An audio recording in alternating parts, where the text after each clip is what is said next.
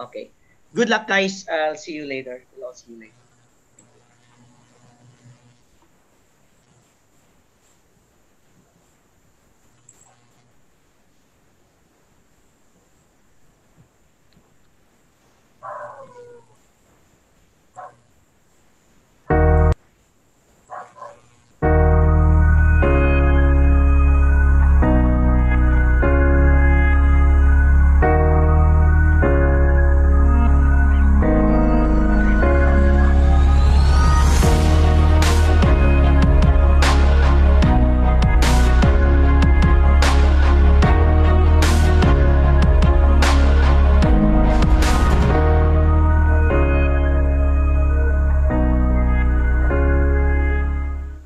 Science and technology and innovation, these are indispensable in the modern economy, in the modern world. We held a meeting at the MSI, and we resolved among about 6 to 8 of us, local members, first to form PAASE Philippines so that we could continue to host meetings here, but also to go on a massive campaign to try to get support from the national government through the legislative and executive branches to invest more in science and technology. So it started with a white paper, a position paper that we co-authored among 6 of us, namely Ernie Pernia, Cesar Saloma, Rador Asansa, Toby Dairita Fataneo, and Alvin Culaba de la Salle, and myself. So PAASE historically, in the past 10, 20 years for sure, have been collaborating with our counterparts here in the Philippines at various universities. And a lot of these interactions probably started as peer-to-peer. But thankfully, we have the Department of Science and Technology here in the Philippines, and they've come up with some really helpful and very impactful programs that actually enable PAASE members that are based in the United States and other parts of the world to actually come here and do extensive research and academic partnerships and collaborations. Well, I think that one of the good things that PAASE is doing is really trying to stay in touch with the researchers and the scientists here in the Philippines. So I think that is one of the good programs that they keep on supporting some of the initiatives of our researchers and scientists here in the country, trying to align also their assistance towards the plans of the Philippine government. It's very important that the PAASE members and scientists based in the Philippines are continuously in contact, so we will know the needs of the Filipinos and opportunities that Filipinos can have to do science with their PAASE counterparts. So these interactions, such as the conference that we're holding and the annual conferences that we have. The Philippines and the scientists there have very unique perspective that adds to discoveries and inventions, advancing in general the field. These members, because they are part of an academy, it implies that they are productive. So they have publications, they have innovations, they have inventions, patents, and they have, they have an impact on society. Okay, so these are the people who can convince government, invest more in science and technology, and that was really the gist of our paper, our position paper in 2000. And it is Ernie Pernia who said that R&D by nature is expensive and it is a public good.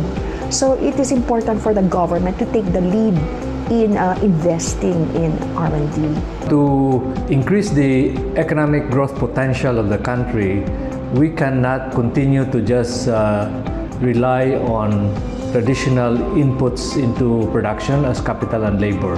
We also need to develop our expertise in science and technology and innovation so that we can come up with new systems new ways of doing things? I think that science, researchers, industry, and even the government is really like an ecosystem of knowledge. So I think it doesn't really matter if you're coming from a private institution or a public institution, such as a state university. I think we all have a role to play to improve the research capabilities and scientific knowledge here in the country. I think it is about time for us to realize that one of our roles as academics, as researchers, as scientists, is to actually contribute to that global body of knowledge. And the role of this cooperation among these government agencies really is to be able to attract science and technology, global-based companies to set up shop here. And that is really key in terms of developing the science and technology innovation ecosystem in the country. Particularly because there's that deep desire. And what PAASE does and can do more of is to promote this relationship between its members. We really need to ratchet up the appreciation, the recognition of the importance of science and technology and innovation. And we are all trying to attain what we call the common good, the greater, higher, long-term good of the Filipino people.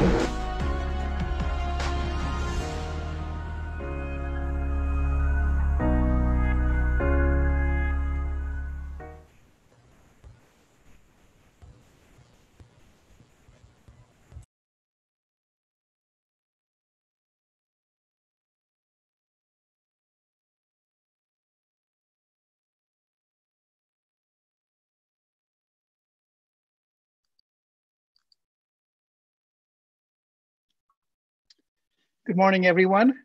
Good evening here in the US. PAASE members and colleagues, I would like to welcome you to the highlight of the meeting, the awarding of the Severino and PAASE Co-Lectureship Award. Because this is our 40th anniversary, I'd like to tell you a little bit about Professor Ko. Professor Ko was one of the original co-founder of PAASE. He completed his PhD thesis at Purdue University with the title On the Foundations of Nonlinear Thermoviscoelasticity. He moved to the University of Maryland, where he founded the College of Engineering and served as Associate Dean in 1964. Professor and Ms. Ko and early founders of PAASE left a lasting legacy in the form of a generous endowment that provides a cash award to the winner. In 2000, at the Manila Shangri-La Hotel, this award was first established to recognize a PAASE member with outstanding scientific and technological accomplishments.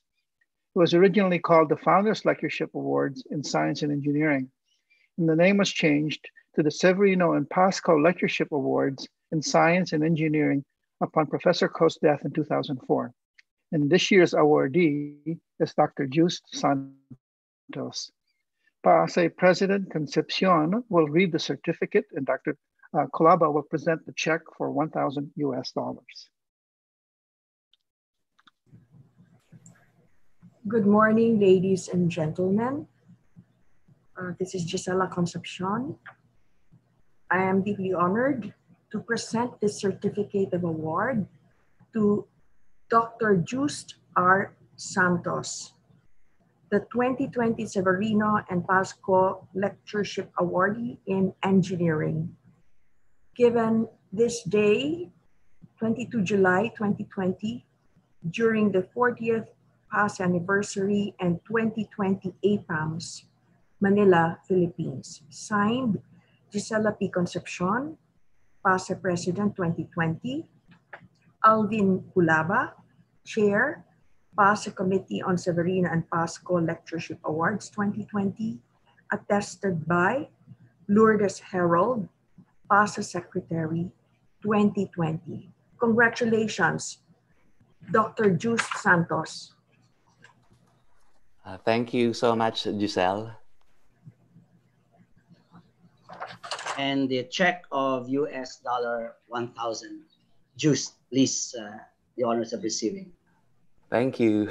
Thank you for sending me the checks and certificates.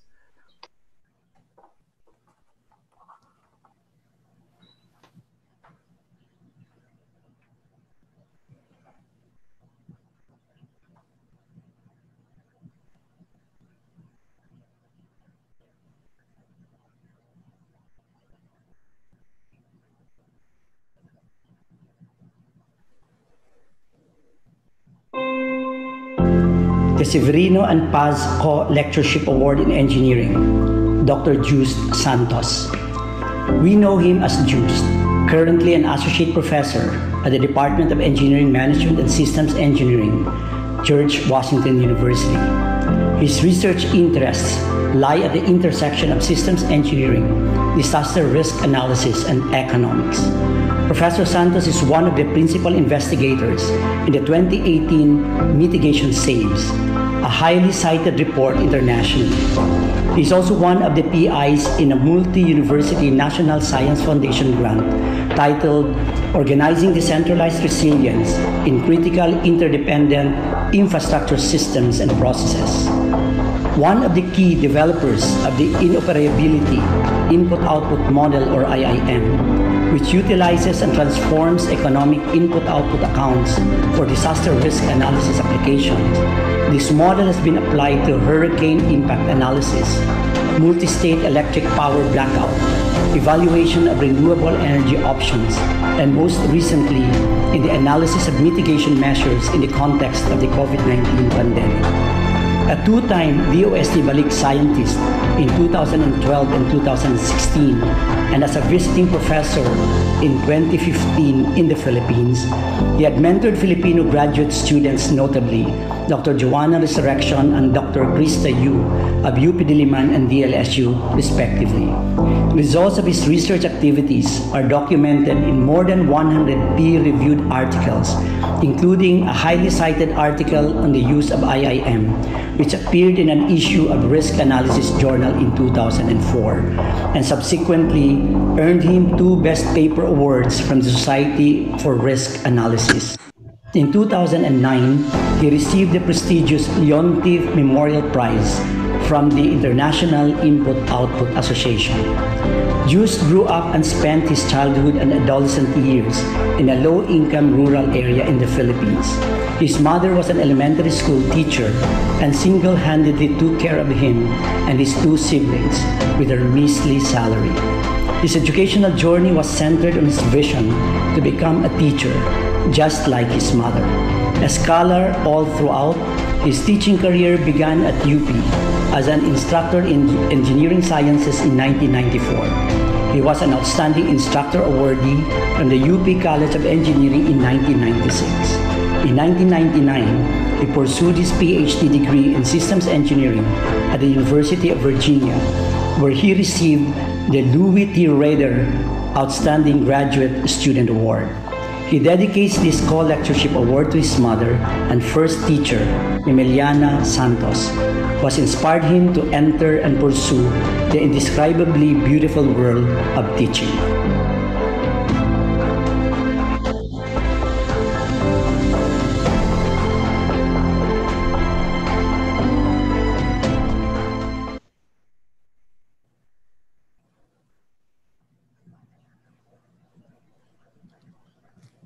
Thank you for the kind introduction, Dr. Alvin Culaba. I promise that I will turn on my video once the presentation is over. So just to make sure, before I begin, can everyone see the slide that I have just shared on the screen? Yes, Joost. Thank you so much. Thank you so much. So again, thanks, Dr. Culaba. Good morning and good evening to my kababayans in the Philippines, in the USA, and in other parts of the globe. I am most definitely honored to have been nominated and selected for this year's 2020 Severino and PAASE Award Lectureship in Engineering. So the title of my presentation is Systems Engineering Perspectives on Disaster Risk Management. I would certainly be remiss if I didn't acknowledge the following. First and foremost, the Philippine American Academy of Science and Engineering, especially the nominator, and the committee who eventually conferred me the co-award for engineering. Secondly, the National Science Foundation for funding my current and past grants, and for supporting my interest with disasters, disaster risk management, that is. And finally, for the George Washington University, which I have considered my second home since 2009. On a personal level, I dedicate this presentation to my friends way back from my student days at the University of Philippines, Diliman. After all these years, our friendship has not dissipated. We still meet regularly via Zoom, and I actually can see some of them here attending this Zoom presentation. And secondly, to my friends whom I have met via the karaoke app, Smule, thank you for helping me maintain a mostly happy life while in isolation through your gift of music. Let's keep on singing, jamming, and dancing till the wee hours of the morning, and be always deserving of the hashtag Locarettes. To my research collaborators from De La Salle University, whom I truly consider friends, thank you for letting me immerse in productive research while enjoying your world-class friendship. Also, among these pictures are two of my PhD students whom I mentored at the George Washington University, who are now serving the nation, Philippines, through educating the future generation, one at UP Diliman and the other at De La Salle University, Manila. And finally, this is not a Photoshop picture. It really did happen. At the beginning of the year 2020, my family and I, we were together in 100 Islands in Alaminos, Pangasinan, and it was indeed a 100% quality family bonding moment. I'm so glad we did it before the pandemic became more complicated. So this slide shows the outline of my talk. Many of you here know and have probably read some of my papers on input-output models. Input-output modeling has its roots from the field of economics, and its application in engineering has been one of the things that I started together with my PhD advisor way back in the early 2000s. To date, a Google search of inoperability input-output model collectively would reveal upwards of 20,000 hits. The inoperability input-output model, or IIM in short, has been featured in a myriad of disaster risk management applications. Hence, it has been tremendously challenging for me to choose the two applications that I'd like to showcase in this presentation. In the end, I decided to choose the following two studies. Firstly, the Mitigation Save study, and secondly, the recently published papers on the COVID-19 pandemic. This presentation will then culminate with a Q&A portion. The next slide will present a quick overview of this presentation. With the rising likelihood and consequences from natural and human-caused disasters, it is constructive to decompose the two primary types of loss associated with such events. The first is the so-called stock loss, which would include damage to human and man-made natural physical systems. The second is the so-called flow loss, which the literature also refers to business interruptions, or BI in short. I know that Filipinos use BI for something else, but for this presentation, it stands for business interruptions. Business interruption, according to leading academic and insurance journals, has ranked among the costliest category of financial loss, and also highest area of risk concern amongst economic sectors. In this series of slides, I will present a relatively quick lecture on input-output models and its inoperability input-output model extensions. The Leontief IO model, or input-output model, has been developed by Wassily Leontief in the 1930s, for which he received the Nobel Prize in Economics in 1973. Anyone who would like to know more and explore about the model should have a copy of the so-called Bible for Input-Output Analysis, which is the book by Miller and Blair, as shown at the bottom of the slide. This simplified generic two-sector economy has been lifted directly from Miller and Blair's book. The highlighted cells here show the inter-industry transactions, or the endogenous consumptions from within the sectors themselves. Shown also is the column of final demands, which are the exogenous or external consumptions attributable to the households, government, and private firms. it also includes imports and exports. Note that the sum of the final demands give rise to the so-called gross domestic product or GDP, which I assume everyone is familiar with. This table also shows the value added row. Examples of value added include compensation to employees, machines, hardware, software, and others.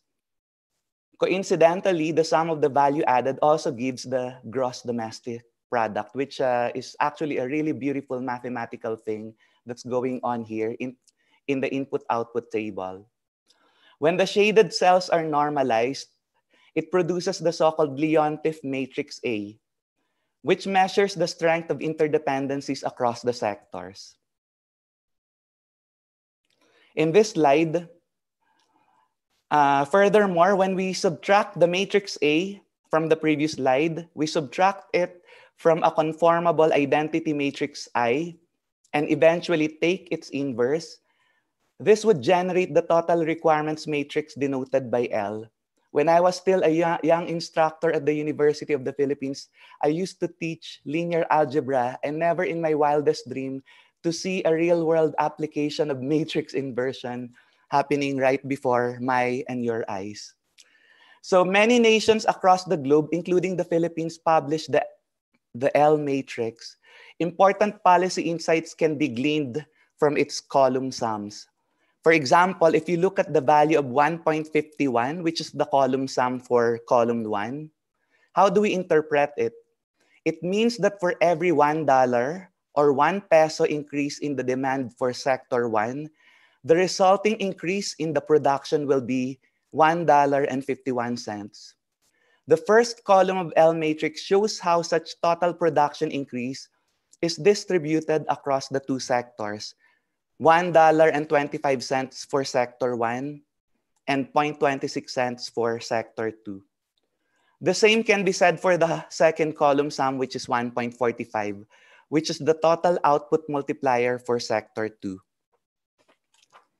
Shown here is an actual L matrix for the United States, comprising of 15 sectors.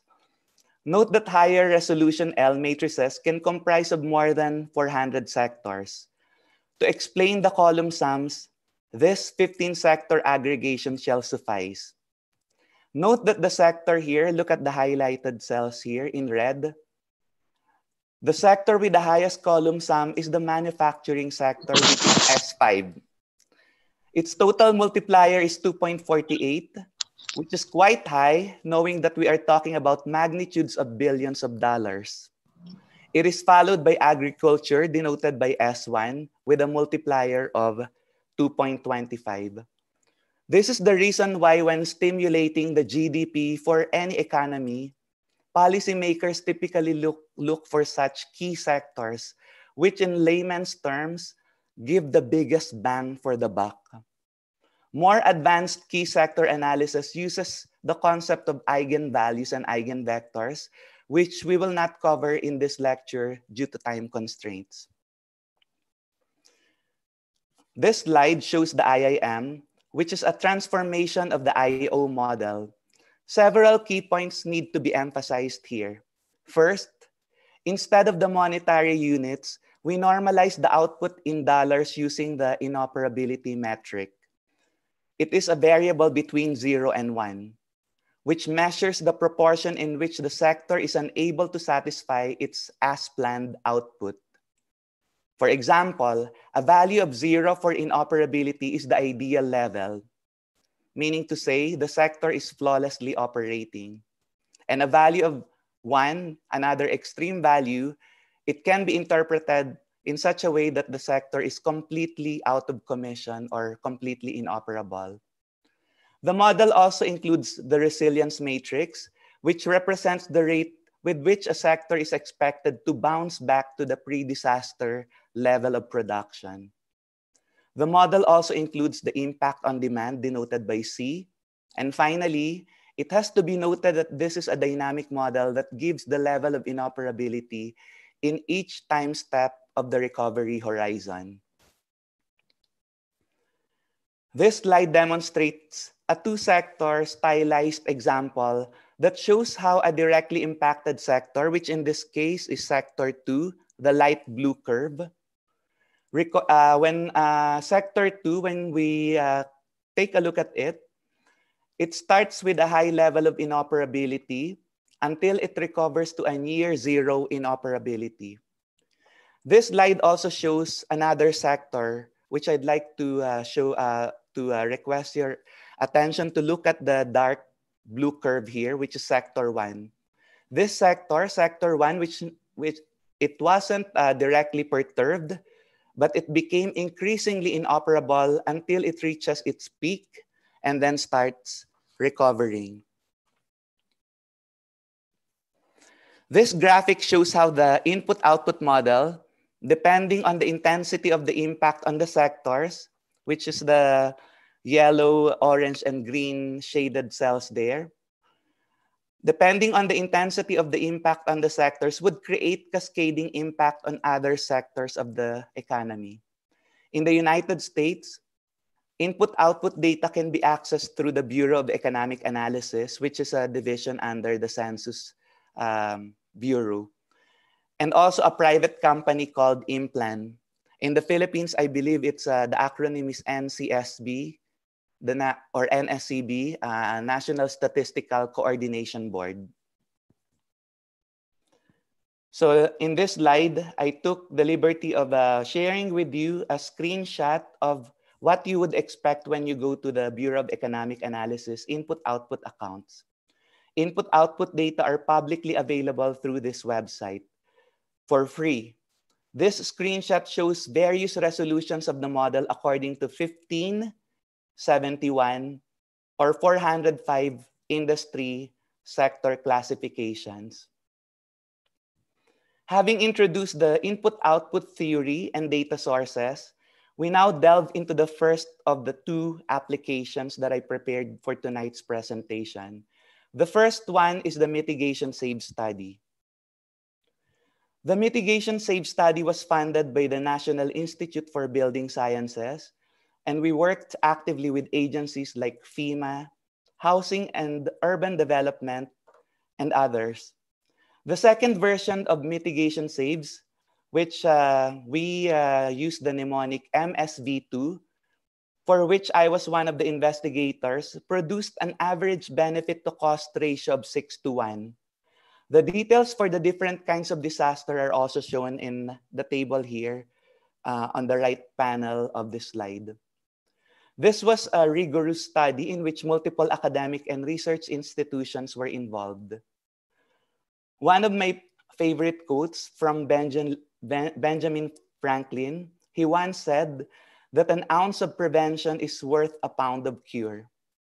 And analogously, indeed in this study, we have proven that $1 worth of mitigation investment translates to an average savings of about $6 relative to the unmitigated case. You might think that $6 is small, but when we talk about billions of dollars of investments, this translates to $6 billion, which I believe is the check that PAASE is gonna issue to me. The Mitigation Save Study has been cited by a myriad of news articles, academic journals, and government agencies. The study was cited in the US Congress Flood Risk Mitigation Act of 2018, as shown in this slide. So we are shown as footnote number 4 here. So what did I do for this Mitigation Save Study? The methodology that I developed comprises of the two following phases. First, we looked at various building types and we mapped them according to the most relevant input-output sectors with which they belong. This process will be explained on subsequent slides. And secondly, we simulated various resilience strategies to decrease the impact of a disaster. We simulated various types of building damage, superimposed the resilience strategies, and computed the resulting direct and indirect business interruptions. In the next few slides, I will take you to a quick journey of how we developed the methodology and present you the key or the highlights of the results. This table shows the mapping between the input-output sectors and the building types. Once the damage was assessed in each building type, we ran the input-output model to estimate the business interruption losses, taking into consideration the implementation of resilience strategies.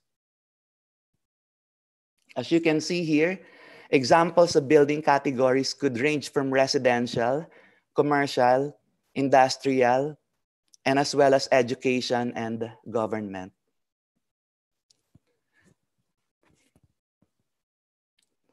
And here, you could see the mapping of the input-output sector categories and the different building types. There are 33 building types that we used according to the software called APAMS that I showed you from the previous slide. So you can see a one-to-one, almost a seemingly one-to-one direct correspondence between the equivalent input-output sector and also the APAMS building occupancy class. Next, 4 types of resilience strategies were considered, namely production recapture. Examples of production recapture include overtime and extra shifts to catch up for lost production. Secondly, inventory. This includes stockpiles of production inputs to anticipate supply shortfalls. And then we also have relocation, which is moving production to other regions that are not impacted by a disaster. And finally, excess capacity, which refers to underutilized factories or equipment that can be invoked in times of disasters. For those attendees who are located in the DMV, DC, Maryland, Virginia area, there's a storm brewing right now. So I'm gonna cross my fingers that I won't get disconnected. This actually makes me feel nostalgic. I'm going out of my script. When I presented my final project for the Balik Scientist program, and I know that Raymond Tan is in the audience, there was like severe weather disturbance. His car got flooded, and every time I would make this presentation, it seems that disasters like to be keeping me company during these kinds of presentations. So we're halfway there, so I'm sure I'll be able to go under the 40-minute allocation that was given to me by Dr. Culaba. This set of graphics published by a collaborator and former student, Cash Barker, shows the efficacy of inventories in delaying the impact of disasters on various sectors. Without inventory, shown in red, the inoperability is expected to be significantly higher, especially at the beginning phases of a disaster. The blue curves show how inoperability and ultimately business interruptions can be significantly reduced by having stockpiles of inventories in anticipation of the arrival of a disaster. Shown in this plot is the concept of production recapture in the context of the so-called resilience triangle. The black curve shows the baseline inoperability trajectory, while the red curve shows the corresponding reduced level of inoperability due to production recapture. Again, production recapture includes overtime and extra shifts to recoup for lost production. This table shows the recapture rate for various sectors of the economy. A quick example, I'd like to point your attention to the first value you can see in this table, 0.75. The first value of 0.75 means that the agriculture sector is expected to recover 75% of its lost production for the first 3 months or first 90 days. The same interpretation can be said about the other values of the table shown in this slide. So some sectors are leveraging production recapture much better than others. As you can see 0.98. And some sectors, like at the bottom here, government, sector is not typically good with production recapture. The production recapture is only 47%. The discussion of the remaining resilience strategies, I've mentioned relocation and excess capacity, has been truncated in tonight's presentation in the interest of time. Now, let us proceed with the key results. This chart shows the business interruption loss for every $1 loss in each of the 33 building types. This chart assumes that resilience strategies are in place. Entertainment and residential sectors are among the sectors that have high business interruption multipliers, and this result is quite intuitive. For example, it is difficult to recoup lost shows, movies, or concerts for the entertainment sector. The concept of production recapture or inventory do not particularly apply to the entertainment sector. The same can be said for residential sectors, which include hotels and other temporary dwellings. This slide juxtaposes the result with the omission of the resilience strategies. Without resilience, shown in red bars, the picture drastically changes. The high business interruption multipliers would now include sectors such as food, drugs, agriculture, banks, professional services, and education. I, for one, can serve as a testament as a professor that I've already taught seemingly gazillions of online courses for the past few weeks. And that shows the resilience of universities, just like the university that I'm currently with, the George Washington University. So in summary, for the mitigation save study, we developed a methodology for linking building types with economic sectors, simulated direct damage scenarios, applied resilience tactics, and assessed business interruption multipliers for various building types. Such multipliers were integrated with other benefits of mitigation from different dimensions, including savings associated with adherence with building codes. So one of my best friends, she's now the same age as myself, retired, happily retired in Florida. And Florida is one of the states that adhere to strictly to the so-called I codes or international building codes. And she mentioned to me that if you buy a property that doesn't comply with the building codes, you will have to pay hefty insurance premiums. So also, for business interruption, one of our collaborators also calculated the cost of loss of lives and also the incidence of the post-traumatic stress disorder. So we now move on to another case study, the second and final case study that I'll be presenting to you today or tonight for people in the United States.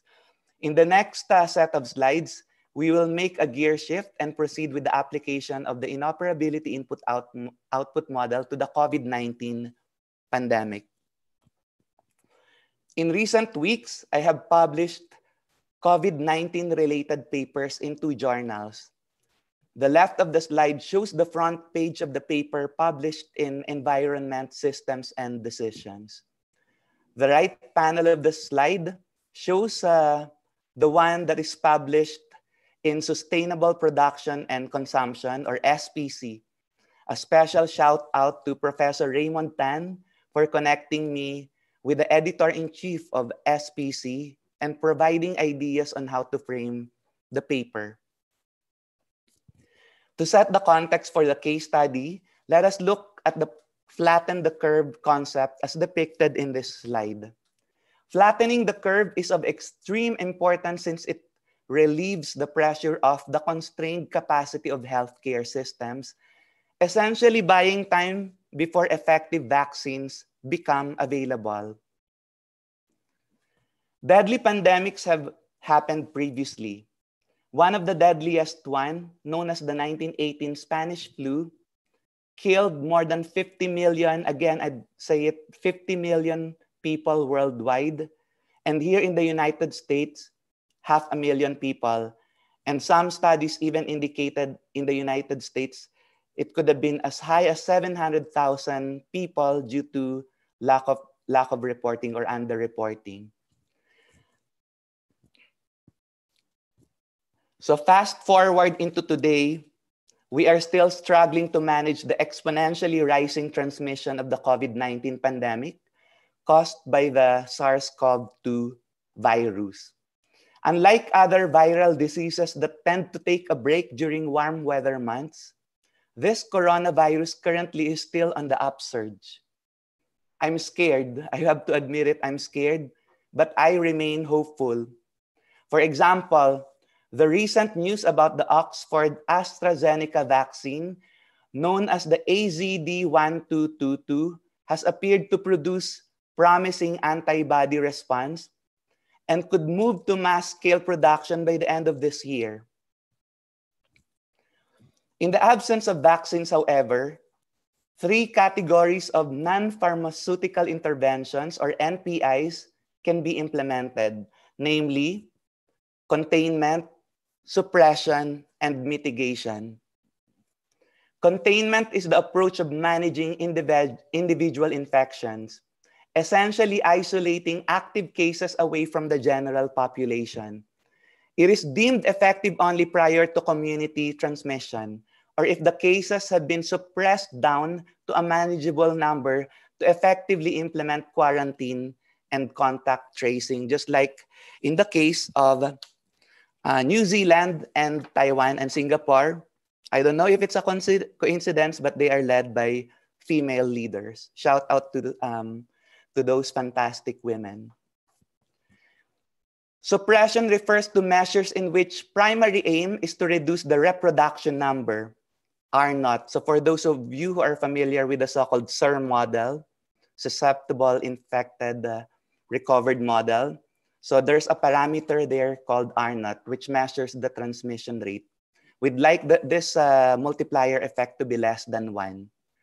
So suppression measures include quarantine, travel restrictions, and also business and school closures, among others. On the other hand, mitigation is the one that is actually most closely associated with the flatten the curve concept. The primary aim is to implement the so-called trinity of mitigation measures.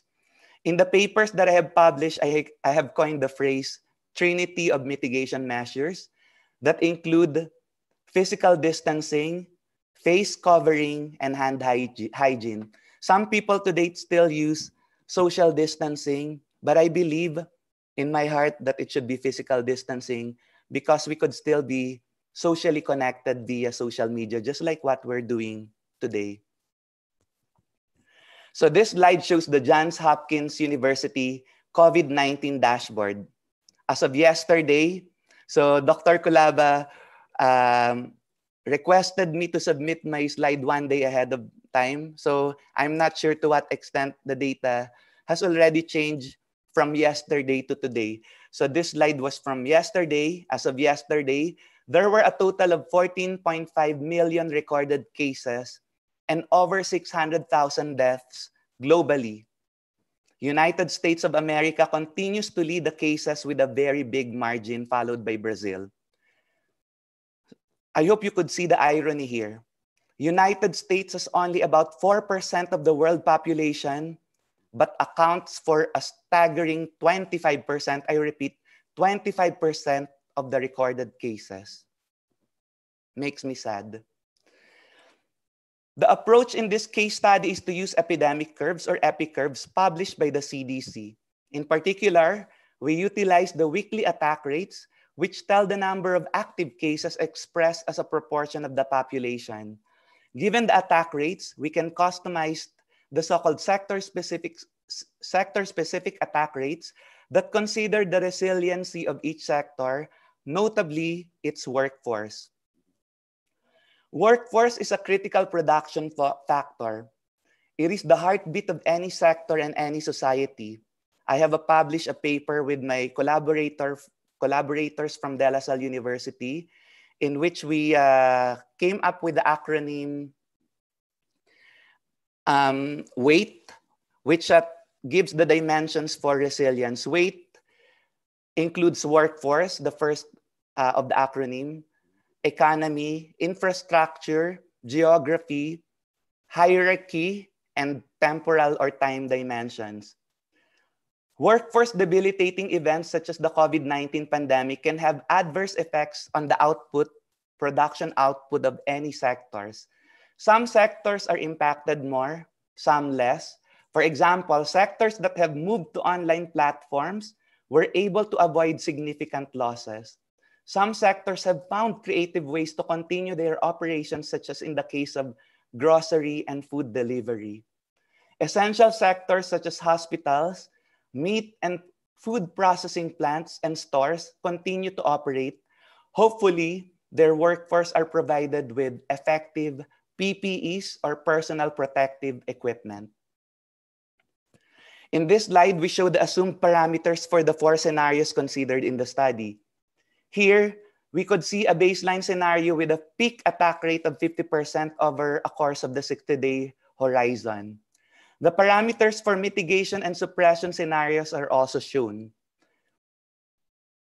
Longer in duration, but significantly lower attack rates. Finally, the last column of this table, scenario 4, is a re-simulation of the suppression scenario, taking into account sector-specific workforce resilience. And at the bottom of the slide, you can see some examples like continuity strategies, teleworking, transitioning service to online platform, curbside pickup or delivery for stores and restaurants. So this series of charts show the resulting economic losses across the 4 scenarios. Each chart shows the most affected sectors. Even a cursory glance at the results appears to indicate the efficacy of mitigation and suppression measures in flattening the curve. So I will show you a more aggregated view, juxtaposing all of the 4 scenarios in a few slides from now. Several observations could be made. The loss incurred in each sector is a function of both the magnitude of its GDP as well as its reliance on labor. The simulation also reveals the heavily impacted sectors that are among the highest contributors to the GDP, including government, trade, and construction. The results also appear to indicate profound impacts on labor-dependent sectors such as service, hospitals, food, and labor-dependent management companies. This chart aggregates the losses for all sectors in each of the 4 scenarios. It shows the extent to which mitigation and suppression measures could effectively flatten the curve.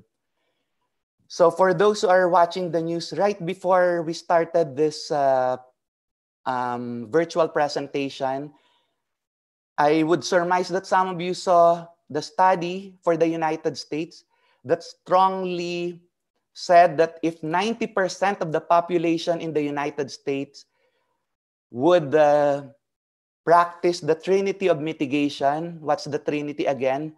Physical distancing, hand hygiene, and the controversial mask, then the wave will be flattened and will actually be within the control, just like what's happening in Taiwan, New Zealand, as well as Singapore, and also to some extent, Japan.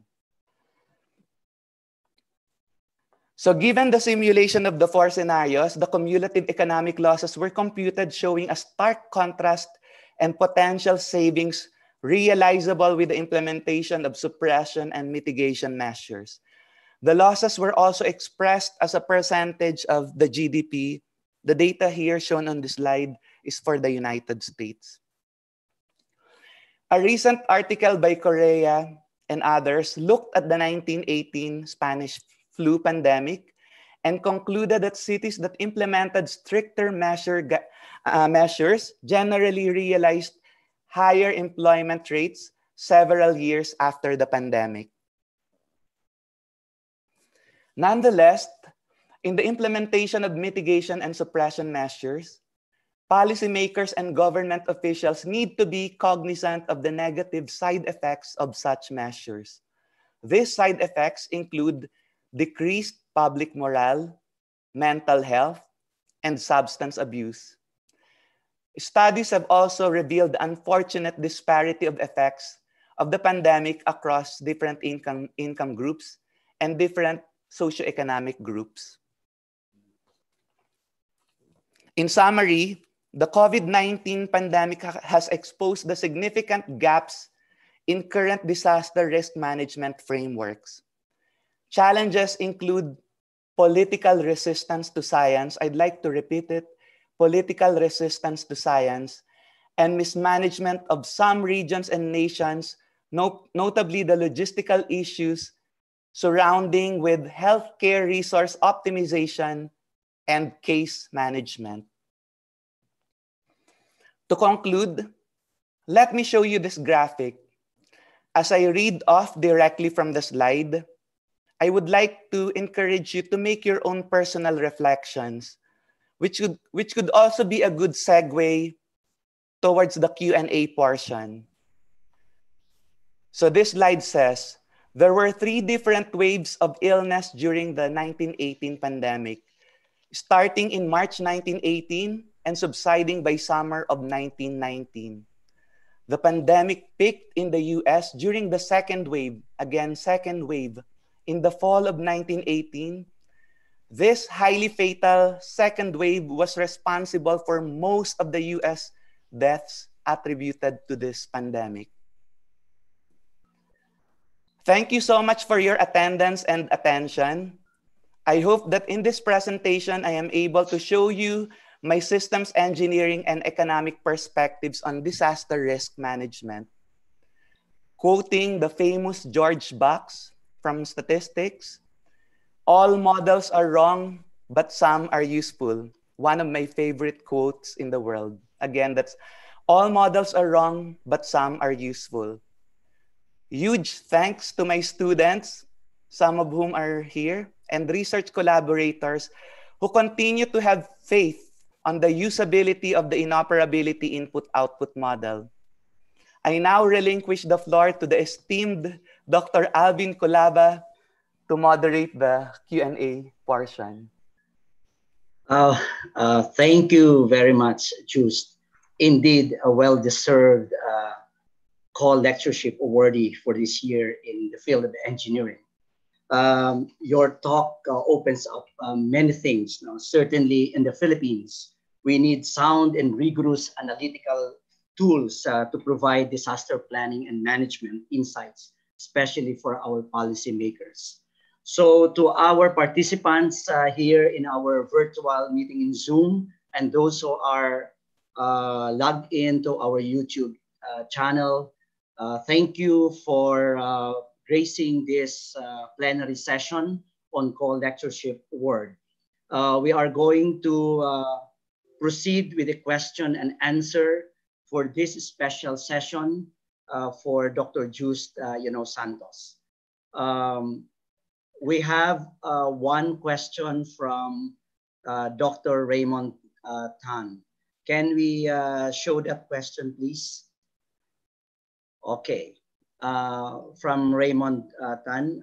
Okay, let's take the question from Gil Mendoza. For the mitigation case study, I have a 2-part question. Number 1, it seems to me that the inoperability metric is the sole basis for analyzing impacts. No mention about economic loss, a key component of the IO model. Second, the inoperability measure is a key variable in the model. I understand it is based on some target, ideal, planned level. Why not based on actually achievable level? So it is between 0 to 1 because it is based on the target level. How is this target level determined or estimated? Just 2 questions for you from Hill. So I'll answer the first question first. Inoperability is indeed the key metric for presenting the results. But actually, economic loss is there. It might have just been buried with a 40-minute presentation. When I presented the GDP results and also those trajectory of economic losses, those waves for the four scenarios, the y-axis are actually in monetary values. So it's actually a straightforward computation. Once we are able to compute the inoperability for a particular economic sector, we simply multiply it with the ideal GDP or the production output rather for that sector, which will give the economic loss equivalent of the inoperability. So for the second question, it is based on target or ideal or as planned level. You are correct. And the target level is assumed to be a forecast of the previous year's GDP. So as what we have seen in the coronavirus pandemic, not just in the United States, but across the globe, there has been clear reduction in the GDP because of business closures and the impact of mitigation measures. So the ideal level is pegged from, let's say, first quarter GDP or second quarter GDP from previous years. And I lost the copy of the, there was a PowerPoint slide there, and I don't know if I have already optimally answered the question. So the rejoinder to the first question, I think I've already answered it. So the target level is estimated from previous year's GDP levels. So in sum, economic loss values are directly computable from the inoperability metrics.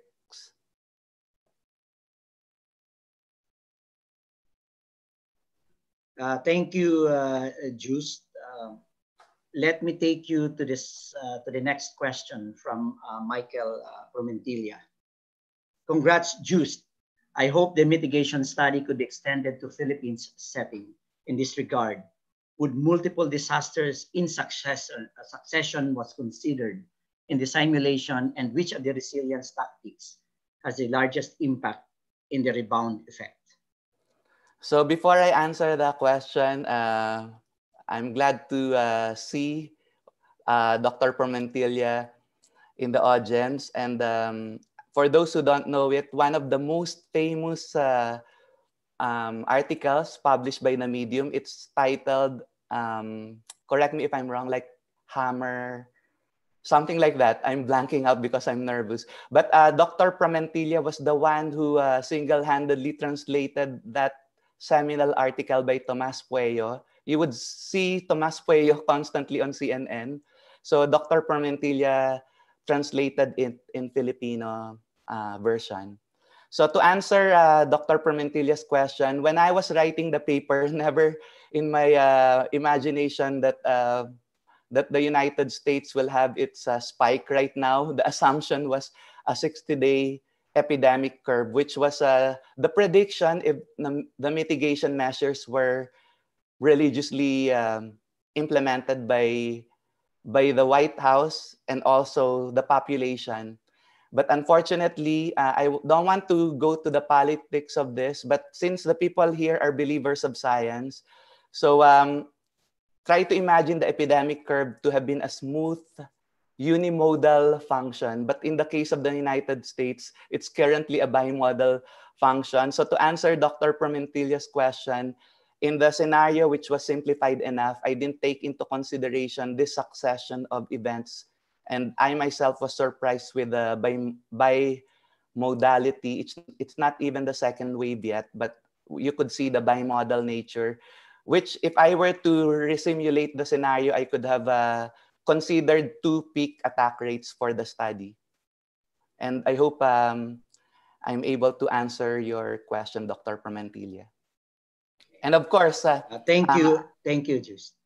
Of course, this study, just quickly, this study could be implemented also in the Philippines. Dr. Krista Yu and also the DLSU economists are familiar with input-output model and also computable general equilibrium. Thank you, Joost. We haven't received questions on the YouTube, listeners. Let me read the question from Raymond R. Thanks, Joost, for your excellent talk, and congrats on a well-deserved recognition. My question is whether permanent DI losses, such as from bankruptcies due to COVID-19 are functionally equivalent to physical damage to capital goods from disasters such as hurricanes, earthquakes, and others? That's an excellent question. And I still have to process the question outside of this presentation. But my quick answer right now is perhaps permanent losses to firms and companies that cannot be recovered after the pandemic could be, we could draw a parallelism with capital losses or the stock losses that I mentioned in one of the slides, in order to forecast the future economic losses until such equivalent building occupancy classes associated with this economic sectors could be revived in the future. So humbly, this is an excellent question and a tough one, and I don't have a ready-made answer right now. Thank you, Joost. Raymond, it has to wait. Maybe an opportunity for further collaborative work. Some just comments from Edsel Peña, our Vice President of PAASE. Congrats, Joost, for your co-award and for a very nice talk. Also, for providing our PAASE colleagues a glimpse of the importance of mathematics, linear algebra, and for quoting George Box. Okay. There is an additional suggestion from Gil Mendoza, as he has earlier actually asked his question. The second study, which focuses on economic loss, which was missing in the first case study. I'm wondering and recommend that in both case studies, both economic loss and inoperability metric should be used. Mm-hmm. So just, you know, a comment. Mm-hmm. Right. Anyway, he sends his congratulations to you, Joost, from Gil Mendoza. We still have a couple of minutes, about 3 to 5 minutes to accommodate more questions. If there are questions from the YouTube listeners, you know, from our audience here in Zoom, you are most welcome, you know, to speak now.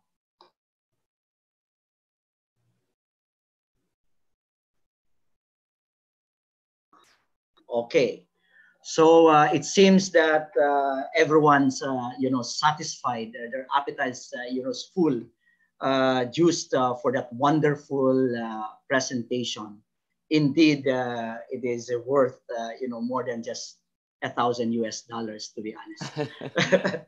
So congratulations again, and let's give Dr. Joost Santos, our 2020 co-lectureship awardee in engineering, a virtual round of applause. Thank you, everyone. Thank you, Joost. Of course, I know you will be holding on in this session as we proceed with our 2 additional talks from, you know, our distinguished speakers, which I will be introducing in a minute. Okay. We have here our next speaker to talk on process graphs, past, present, and future. Perhaps we can see him live.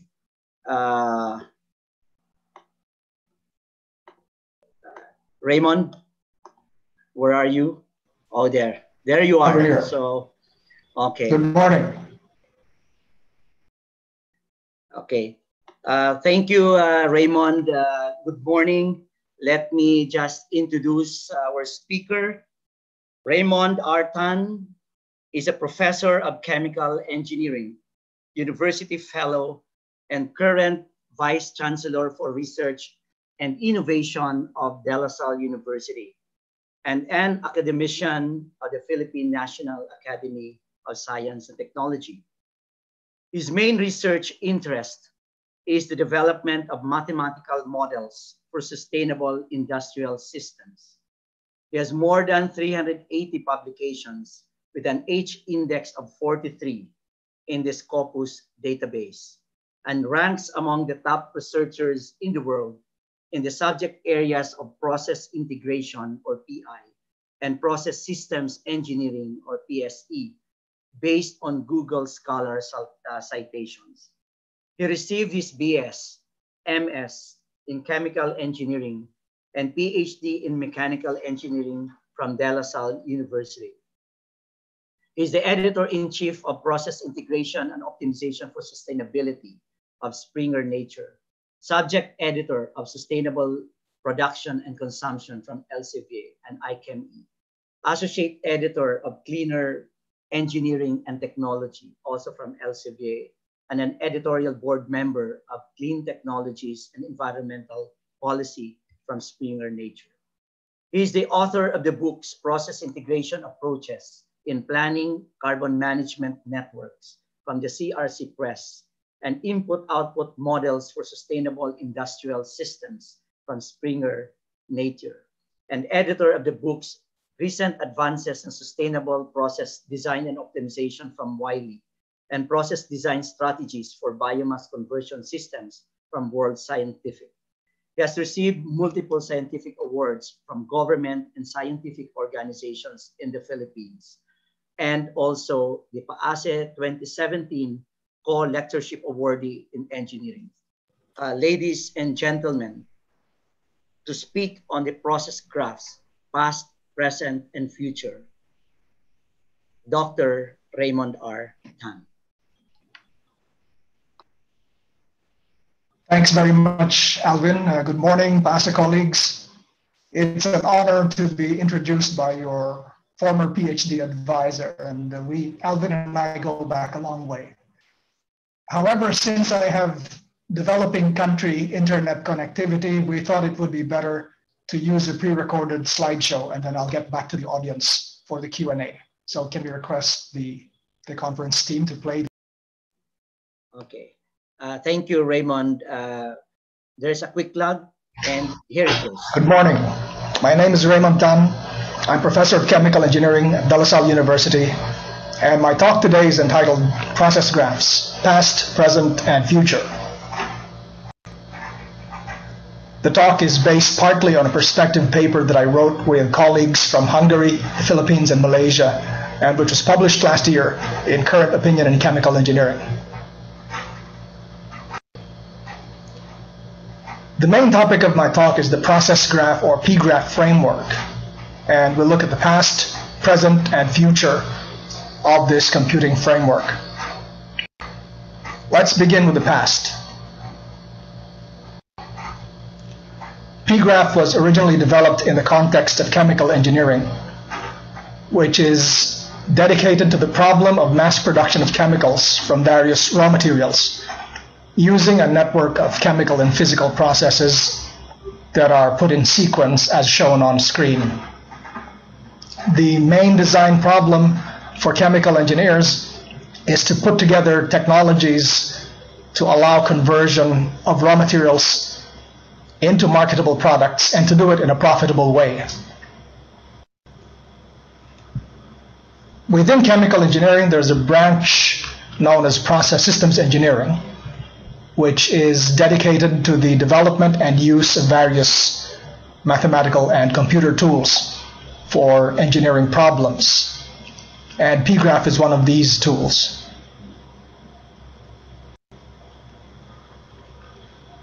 This is a graph theoretic framework to address what is known as the process network synthesis, or PNS problem, and was developed by Friedler and Fan for the purpose of developing a network of operations that can be translated eventually into an actual industrial plant out of technology building blocks. At the heart of the P-graph methodology is a bipartite graph consisting of n-type nodes to represent streams of material or energy, and O-type nodes to represent processes or operations which convert inputs into outputs.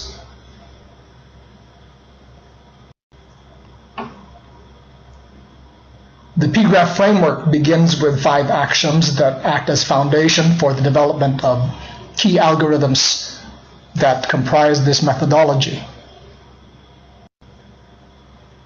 The main algorithms are as follows. Maximal structure generation, or MSG, is the algorithm which assembles process building blocks rigorously into what you may think of as a master network, formerly known as a maximal structure. And this maximal structure has an important feature in that it contains within it all possible designs that can eventually be developed for a given problem. The second algorithm is solution structure generation, or SSG. This is an enumeration algorithm which can identify all combinatorially or structurally feasible subsets of the maximal structure. And each of these solution structures represents a design alternative which can be evaluated and explored by engineers for consideration to be built into an actual plant. The third algorithm is accelerated branch and bound, or ABB, which is an algorithm which can economically evaluate the options available using SSG logic to have a very fast optimization by elimination of infeasible and redundant solutions. So let's have a look at a classical problem from PGRAPH literature. In this case, our problem is to design a plant to produce A using raw materials E, G, J, K, and L, and using 7 processes which are shown in conventional block diagram form at the top of the screen, and shown in PGRAPH form in the inset at the bottom of the screen. The first problem we have is to assemble these building blocks into a master network, or the so-called maximal structure, which would produce product A using any of the raw materials which are available on the market. Application of MSG gives us the following structure on the left-hand side of the screen, and this is an algorithmically related, or rather algorithmically generated structure, and not generated based on human knowledge, which may have gaps and thus may result in human error. So that's an important feature. The next step now is, out of this maximal structure, we need to explore all possible combinatorially feasible structures which we can then further evaluate in the design problem. And you would initially think that with 7 component processes, you would have 2 raised to 7, or 128 alternatives to explore. But if we use SSG, we can initially identify these 7 structures. We can identify another 7 structures, and eventually, upon complete enumeration, we've identified 19 combinatorially feasible structures, each of which is a subset of the maximal structure, and each of which is a candidate plant design. So you would observe that we've gone from 128 alternatives down to 19, which is about an order of magnitude reduction in the search space. For much larger problems, as we've seen in the PGRAPH literature, the scaling down of the search space could be multiple orders of magnitude, a millionfold or more reduction. The capability to enumerate all combinatorially feasible structures that has been shown can have very useful features, because the machine-generated set of options can often be counterintuitive or surprising. In other words, these are designs that a typical engineer, drawing from his or her background knowledge, may not be able to imagine, and thus relying purely on human expertise may miss some important solutions which have interesting properties, such as higher energy efficiency or lower carbon footprint. So this is one of the important characteristics of using the PGRAPH methodology.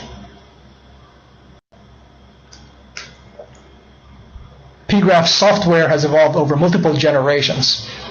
The most accessible one is hosted by the University of Pannonia in Hungary and is accessible via pgraph.org and is open access. Now let me talk about my work using PGRAPH for conventional engineering problems, specifically thermal and energy engineering problems.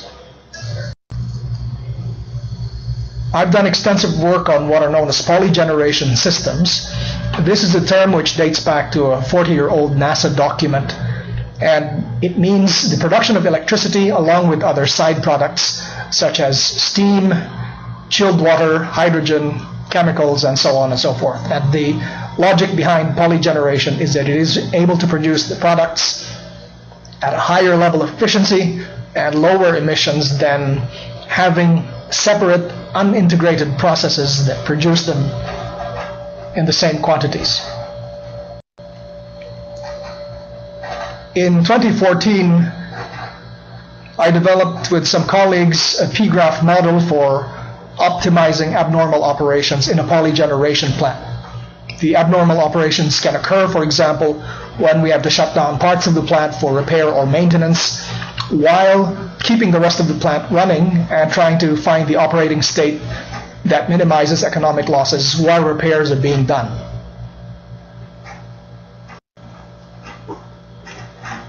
More recently, I've done work on PGRAPH models which allow for design of flexible plants. These are plants that are able to adjust operating states to account for seasonal product demand. And this is an important feature because very often the assumption made is that the plant and its various components simply run at maximum capacity 24/7. And in real life, of course, that doesn't happen because plant operations are subject to the market variations.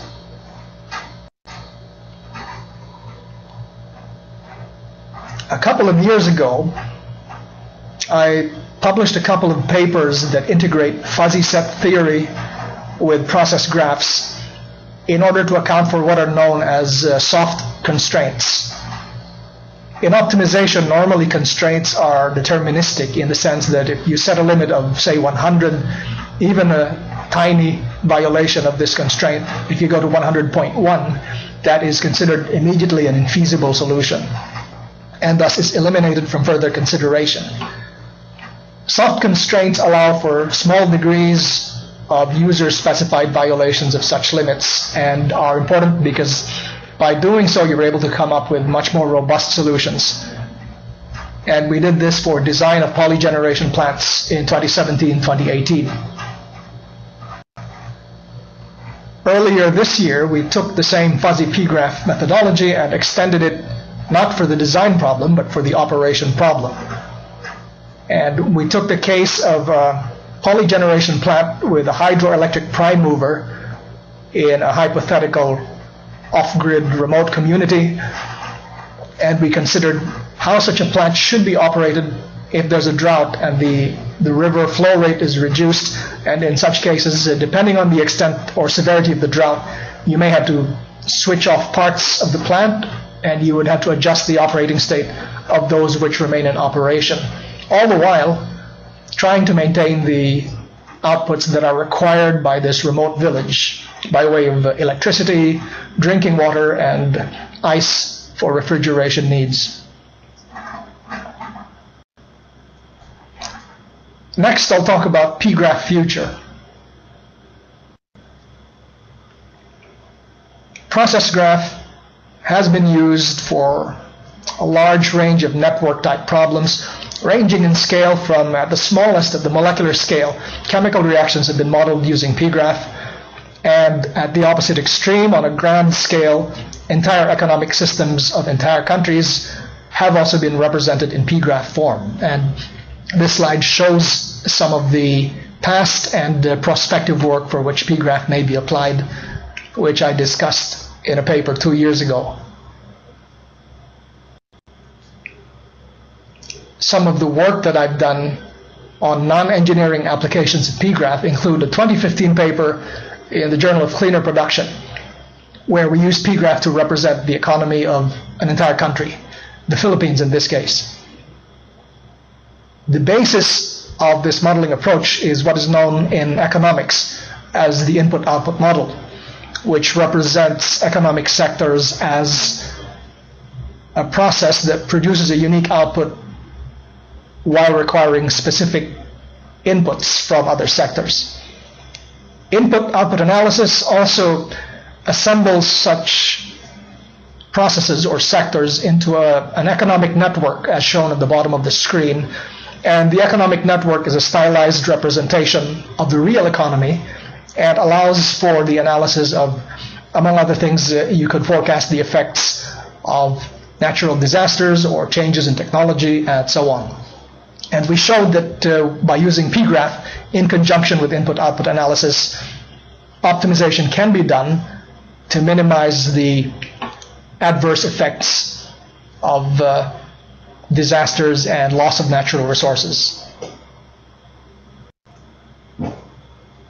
In late 2019 until earlier this year, I worked with some colleagues on the use of PGraph to represent ecosystem networks, which are graphical representations of ecosystems where relationships among species can be mapped out, whether these are trophic relationships where one species eats the other, or these are, for example, mutualistic or competitive relationships. These can be mapped in PGraph form.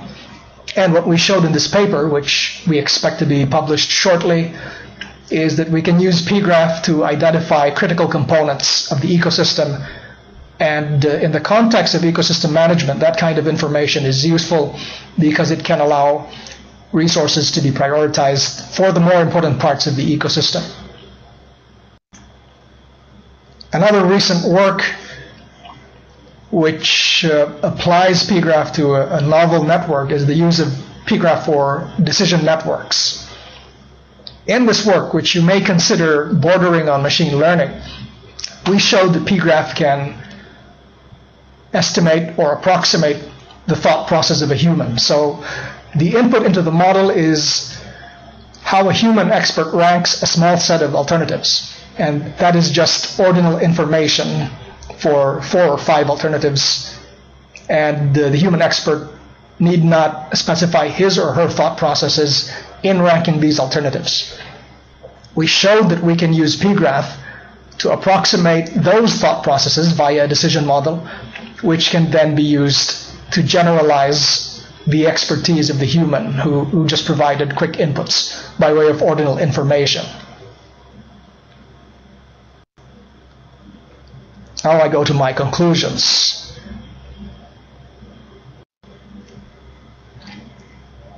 PGraph is important because, number one, network structure and discrete choices across network structure typically has a stronger influence on system performance as compared to variations of performance within a given network structure. Thus, the capability to enumerate these networks is very important in many problems. This enumeration capability is important for problem analysis by engineers and analysts, and also important for decision support, because typically the analysts would not be the final decision makers, but they would need to convince their superiors, for example, CEOs of corporations or politicians who make policies for entire cities or countries. The arguments can be made much more persuasive by showing that different alternatives have been explored to the fullest extent. In conclusion, PGraph is a powerful computational framework for solving PNS and PNS-like problems. And even though this framework was originally developed as a chemical engineering tool, it has been shown in recent work, including some of mine, that it is also useful for what are known as generalized process networks, both within and outside of engineering applications. I'd like to end by acknowledging some colleagues, and especially Professor Friedler, the father of PGraph himself. Professor Kathleen Aviso has been co-author of most of my PGraph work, and Professor Hong Lung Lam, who introduced me to PGraph close to a decade ago. So thanks to all three of you. And final quick plug, I'm involved in the management of these 4 journals. We accept contributions where there are computational and sustainability aspects of engineering work. And in conclusion, I'll be happy to take questions now, or you may email me for queries after today's talk. Thank you once again.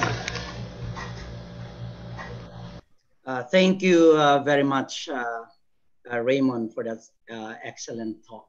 You did, presented some new, analytical tools to deal especially with, green engineering problems.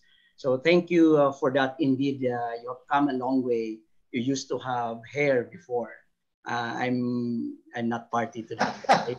So sorry. Anyway, we are going to take the questions later on when we finish, the next talk by another distinguished, speaker.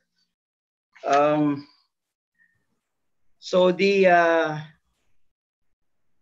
second talk following Raymond's talk is on developing online science labs.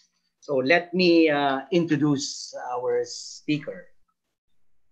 Romel Gomez is a professor and associate chair for undergraduate education of the Department of Electrical and Computer Engineering at the University of Maryland, College Park, Maryland, USA.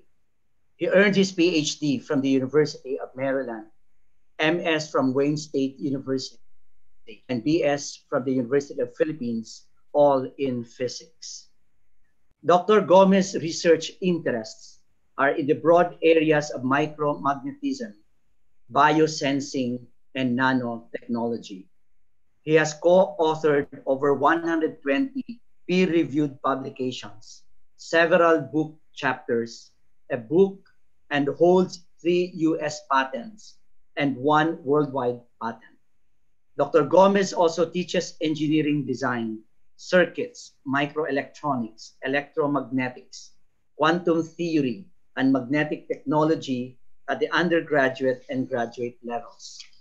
As the Associate Chair for Undergraduate Education, Dr. Gomez has helped strengthen the ECE curriculum in communications, embedded systems, cybersecurity, and power, which elevated the ECE ranking to 20th in the US, according to US News and World Reports. He is the architect of modern courses spanning freshman introductory to senior capstone design courses. He is also the lead proponent and founding director of the new Bachelor of Science in Embedded Systems and the Internet of Things under the University System of Maryland Higher Education. Dr. Gomez's awards include the George Corcoran Award for Engineering Education, the National Science Foundation Career Award, the Clark School of Engineering Kent Faculty Teaching Award, the Keystone Professorship, the Clark School Faculty Service Award, the Poole and Kent Senior Faculty Teaching Award, the PhilDev Excellence Award in Science and Technology. It was also recognized the 2015 UP Alumni Association Distinguished Alumni Award in Science and Technology from the University of the Philippines, and in 2018, elected as a corresponding member of the National Academy of Science and Technology of the Philippines. Also, the PAASE 2008 Co-Lectureship Awardee in Engineering. Ladies and gentlemen, Professor Romel Gomez. Thank you very much, Alvin. It's really great pleasure. And I hope this works because we're going to make this really highly interactive. So if you don't mind, I'm going to share my screen. And I just wanted to know if you guys can actually see it. Could you just give me like a plan, like some indication that you can see that this is just basically 2 sites? Yes. Good? Yes. Can you see that? Okay. Yes, you. Mel. So this is kind of the point of this talk. These are live. You can play with it later on, but essentially this is what we're going to be talking about today. And so I know it's probably a lot. If you want, you can You can open the sites up now or save them later, but please keep in mind these two sites. Okay, so thank you very much, first of all, for this wonderful opportunity to give a talk. Thank you, Alvin, for a nice introduction. And it is really my pleasure to report to you what I believe is a work in progress, with the hopes that this project will alleviate the problem in offering laboratory courses damaged by the COVID-19 pandemic. Now, the COVID-19 pandemic has created all sorts of difficulties for everybody. Most importantly, the university, right? So as educators, we understand the value of labs. In fact, failure to deliver labs can be existential threat to brick and mortar institutions. You would come to think of it. Why would you go to expensive traditional schools if everything were taught online anyway? Coursera, edX, other MOOCs are probably good enough. And it is also clear, absolutely clear, that the failure to provide hands-on experience is a death blow to the STEM field, particularly engineering. So we know this. And so like many other schools in the United States, we at College Park are struggling to find ways to deliver labs that are subject to social distancing guidelines. But I must confess, it has been very, very hard. Using these suggested, let's do a little math here. Using the suggested 6 feet of distance between students, we can estimate very clearly, pi r squared times 25 students, just 25 students in a lab. That will require more than 300 square meters of space. That is as big as a typical movie theater. Now, we don't have too many rooms like that at College Park, let alone labs. So what did we do? So what do people do? Well, there are a lot of band-aid solutions to the problem. Some put plastic barriers between stations, probably similar to the e-jeeps or the jeepneys that we have over there sometimes.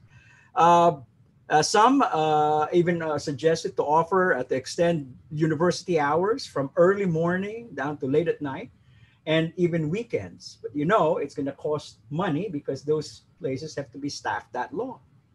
Then some courses convert labs, what they call labs, into simulations.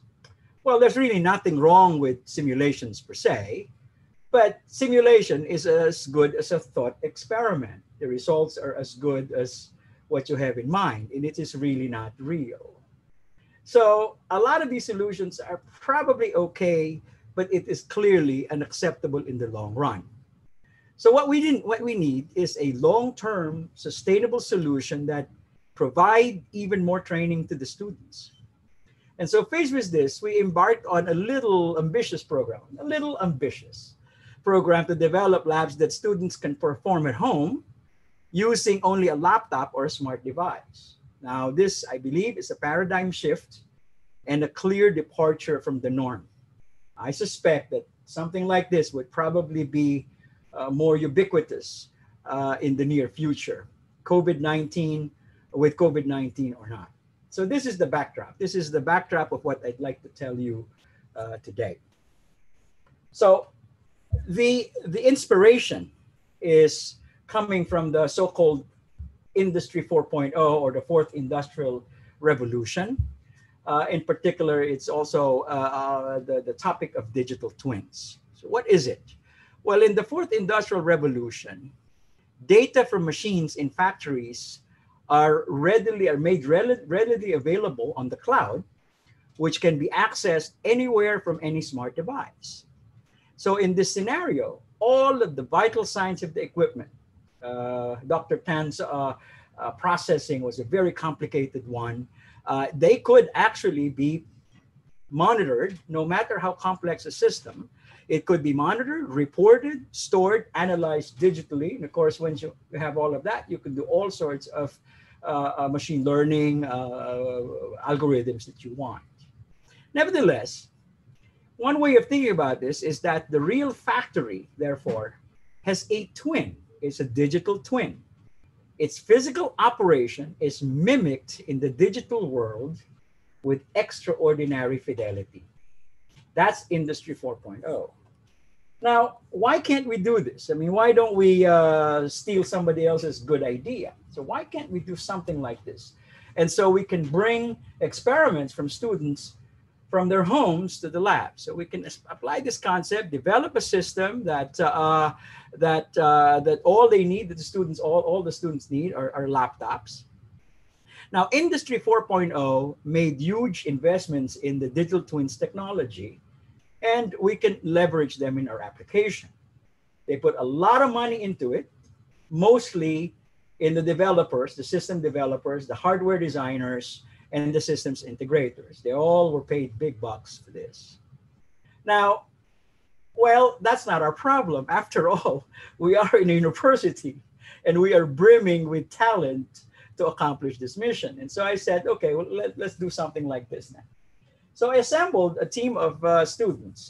There were people who when I announced it, there's 35 students, many very good students, of which I had a hard time, but eventually I settled on 7. And I'd like to introduce them one at a time. Let's see if it works. Hello, my name is Kang. I'm an undergrad electrical engineering major at the University of Maryland. And I've been put in charge of the hardware side of things, connecting everything. And I help with a little bit of code. And my specific interests are analog electronics.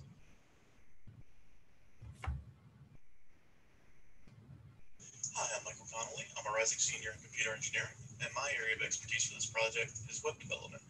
So I've been working on both the user interface as well as the back end of the site, which involves authenticating users, creating a queue, and of course sending commands from our website to our device via the Microsoft Azure IoT Hub.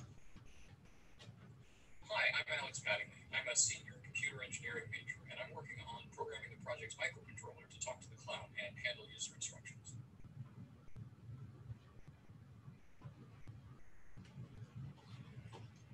Hi, my name is Riddhi, and I'm a rising junior major in computer engineering. For this project, I've been working on a few hardware components. I've been testing them for their accuracy and making sure that all of those hardware components which we'll be using are functioning properly. Thank you.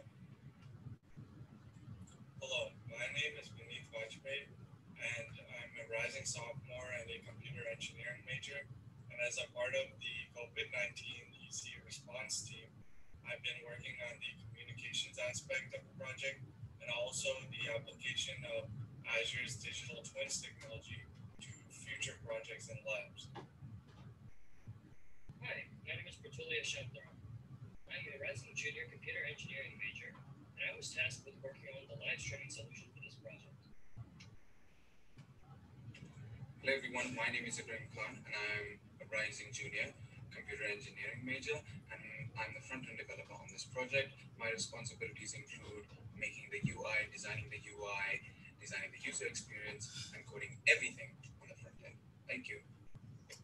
Very good. Thank you very much. Now this is gonna. Okay. They're all gonna talk at the same. That's okay. But we'll get there. Okay. So here's the setup. I hope that you're still with me. So here's the setup. Oops, it went too far. Okay. So here's the setup.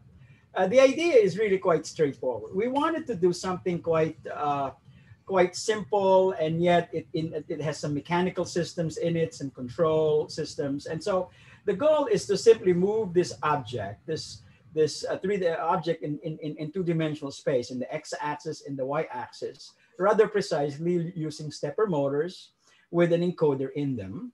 And so the idea is for students remotely to be able to control this. And at the same time, we have ultrasonic distance sensors here that allows one to measure the x-axis distance and the y-axis distance. All of this stuff is streamed live in a video. So this is an example of this is actually the system. And I am going to then ask one of the students, this equipment actually resides in one of our students' basements. And so I'd like to ask Kang if he can share the screen. So I hope this works because, okay. Can you hear me? Okay, I can hear you, yes. You can hear me? I don't have permission to share my screen. How do you, okay, is there a way to, okay. There you go. We can see it. Okay. Can you like pin my video then you can see? Yes, it's there. Thank you. Okay, you can see? Okay, yes. So the system's pretty simple. Right now we just have these two here.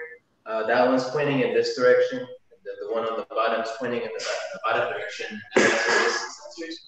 And these switches here and there are the limit switches. So even if you have inputs that are too big, it'll just physically stop it. And then these are the limit switches for the other axis, and then these guys here are the stepper motors and the encoder combo that keeps track of our position. And then for bonus, we have this guy here. It's a portable oscilloscope, and since everything's been remote, we, as I've been coding with Alex, that's how I've been kind of troubleshooting things together. Thank you very much, Kang. So as you can see, we actually developed this project also remotely. So everything about this little exercise really was a test on how can we operate, how can we do things that are meaningful, even though we are physically distributed. And we've learned quite a bit. So that's the story. Now, let me just tell you, let me just now go on to the site that I said, please memorize. Some of you, if you open the site, actually, I don't know if there had been anybody who was able to see the sites at all. If we're gonna have maybe about 5, I don't see all of the people here, but if no one, I don't know if there's anyone who was able to access it, but please, you can enjoy this later on. So I'm gonna have. I guess one of the students of Petulia, one of the students is actually going to show you in real time what this thing is able to do. So the bottom line is the following. This website, let me go to the next page. Okay, that website, there are two websites. The one is a straightforward YouTube video, and you're just going to see something in real time. And when you execute something on the left side, that's the control panel. We call him Gizmo 1. If you do this, when you first log in, it'll say entered in the queue, it'll ask you for your credentials, it's going to get recorded. And once that's done, it's going to give you a very simple window that basically asks you to do X or Y. And then as soon as you hit submit, it will actually move this. And the cool thing about this is that you might be halfway across the world, the globe, and still be able to do this, and it's still got the 5-second delay. So if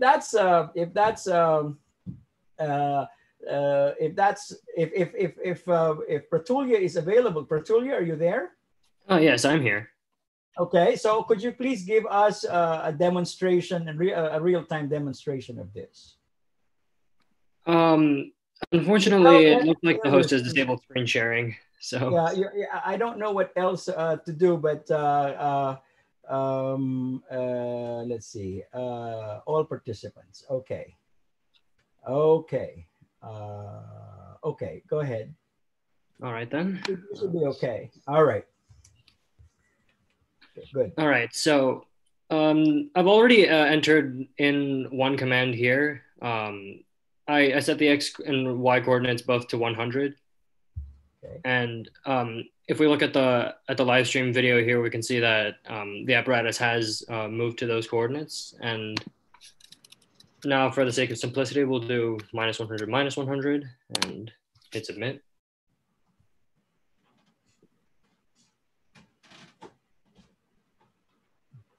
Okay. Very nice. And let's say if we wanted to do something a little bit more complex.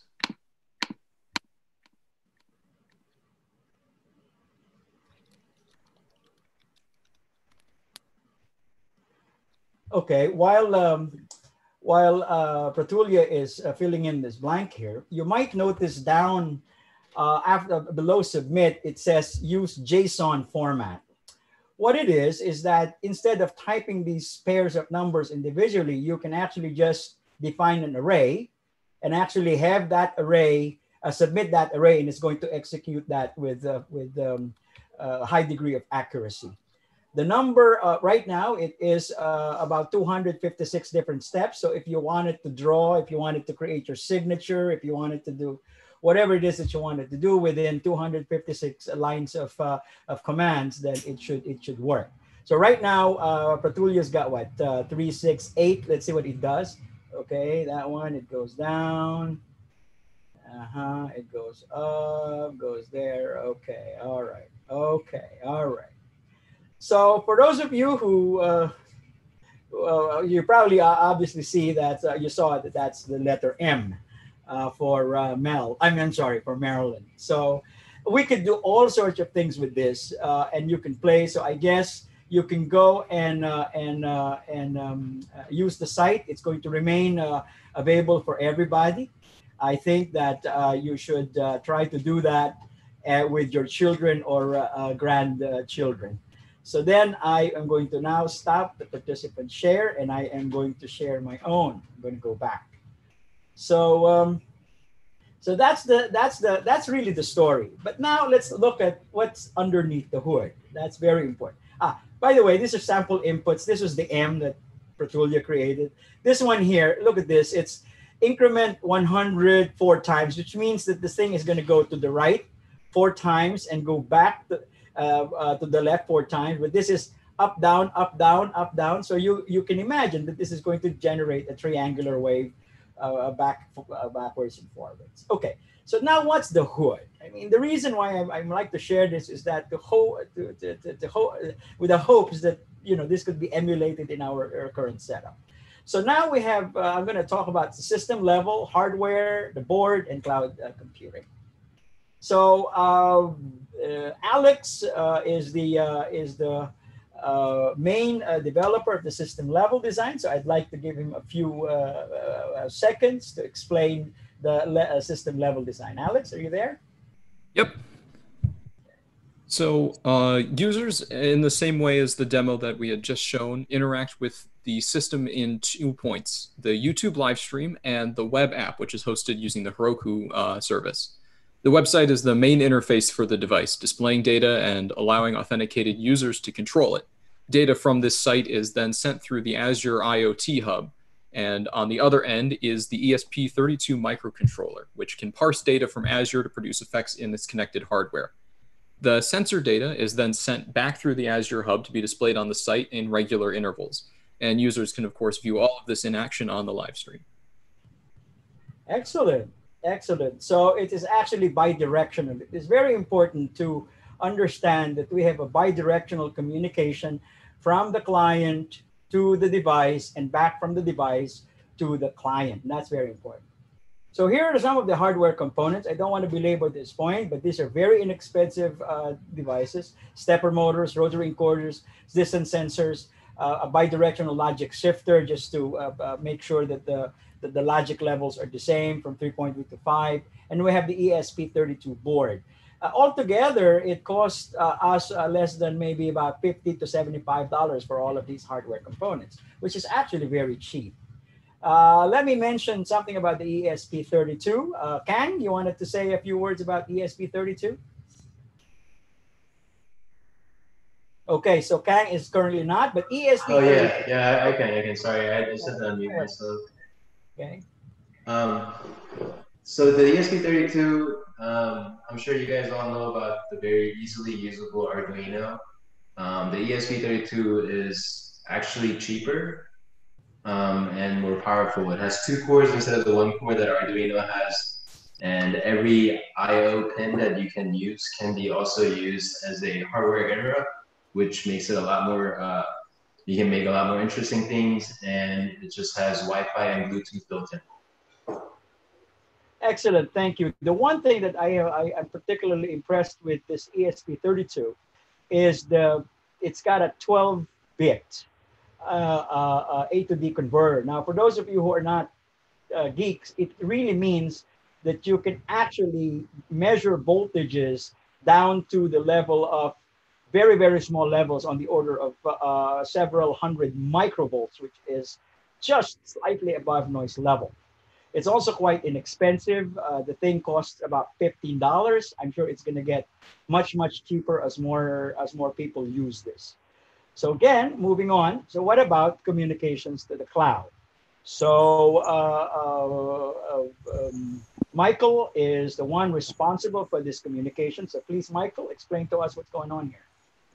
Yeah, so Alex touched on this a bit, but basically the Azure IoT Hub controls all the functions on the device pretty easily. It can call any function that we upload to the device from the cloud. And the way users interface with that is through our website that's hosted on Heroku right now. And that's where the form is, that's where it keeps the queue and all the controls for the IoT Hub. And that also uses this database down here to authenticate and store users and sessions. And I'll talk more about the website on the next slide.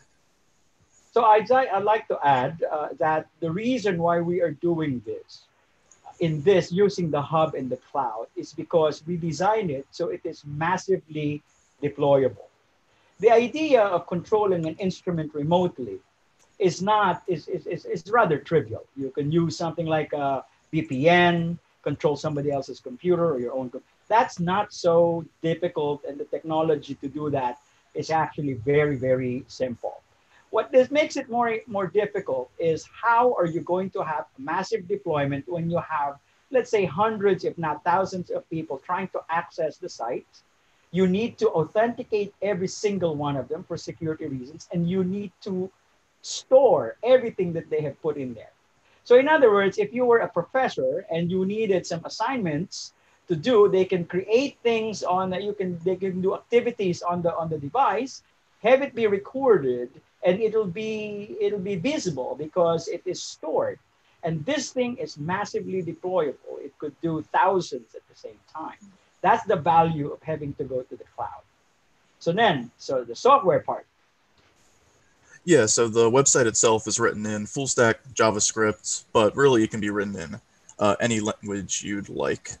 And the way it works is as soon as you log in, it authenticates with Google right now, and it stores the user and their session in the database so that we can keep a queue. So we only have one user controlling the device at a single time, and it uses WebSockets to update all the users about their place in the queue, and also it sends data from the ultrasonic sensor on the device so we can display a pretty graph on the front end. Excellent. So this concept of front end and back end development is a buzzword in cloud computing. The MERN stack is one of several series of stacks that you could use, and this is particularly useful for this kind of application. Express JavaScript is, I think, developed by Facebook, and this is responsible for the front end. That's the one that the clients see on their computers. And Mongo Node is the back end. That's actually the devices on the device side, something along these lines. But that is an important part of the development, is the front end, or the so-called full stack development. Okay, so I think that we have touched upon the demonstration and also some of the things underneath the hood. I wanted to now move on to kind of a little bit broader perspective. It's been a while since I went to school in UP, and I don't remember many of the experiments now, but I still remember that there are quite a bit of experiments that you could do using this digital technology. Now, we can actually do things that are very, very sophisticated. Remember that we have 48 output pins that we can use, okay? The system that we have right now is 17. We use 17 pins, not even half of the pins were used. And so we can actually have far more sophisticated processes to be able to implement in labs in various fields. So in physics, we can go springs and pendulums, oscillations, optics, and interferometry, anything that you can control and actuate using electricity. That's really all you need. Now you have chemistry, biology, environmental sensing, earthquake, landslide sensing, control loops, and of course, in many other engineering fields, civil, aerospace, bio. Look, it just requires a little bit of imagination. And so this is what I wanted to impart to the audience right now. I'm hoping that we have shown you enough, and we have shown you how really uncomplicated it is to develop our own. This, I believe, is particularly suitable in the Philippine setting. Why? The hardware is inexpensive. The software licensing and cloud services are reasonably affordable. Right now, for us, it's free because students. But I think it'll cost around the order of about $25 a month to host something and use the Azure for for universities. So it's very cheap. But we do need a few things. We need to develop competency among our STEM and engineering majors. We really need to make them be aware that computer science is just not the computer thing that you have in your laptop or your mainframe. It has to include cloud computing, and the next generation of programmers are the ones who understand how to program in the cloud, full stack developers particularly. Now, how do we do that in engineering? Well, we have in the Philippines, we have 5-year engineering. The final year is what we call the thesis project. In the United States, we call them capstone. Well, professors, why can't we assign projects that are like this with a specific purpose of deploying it to lots and lots of high schools and lots of people in the Philippines? That would be awesome.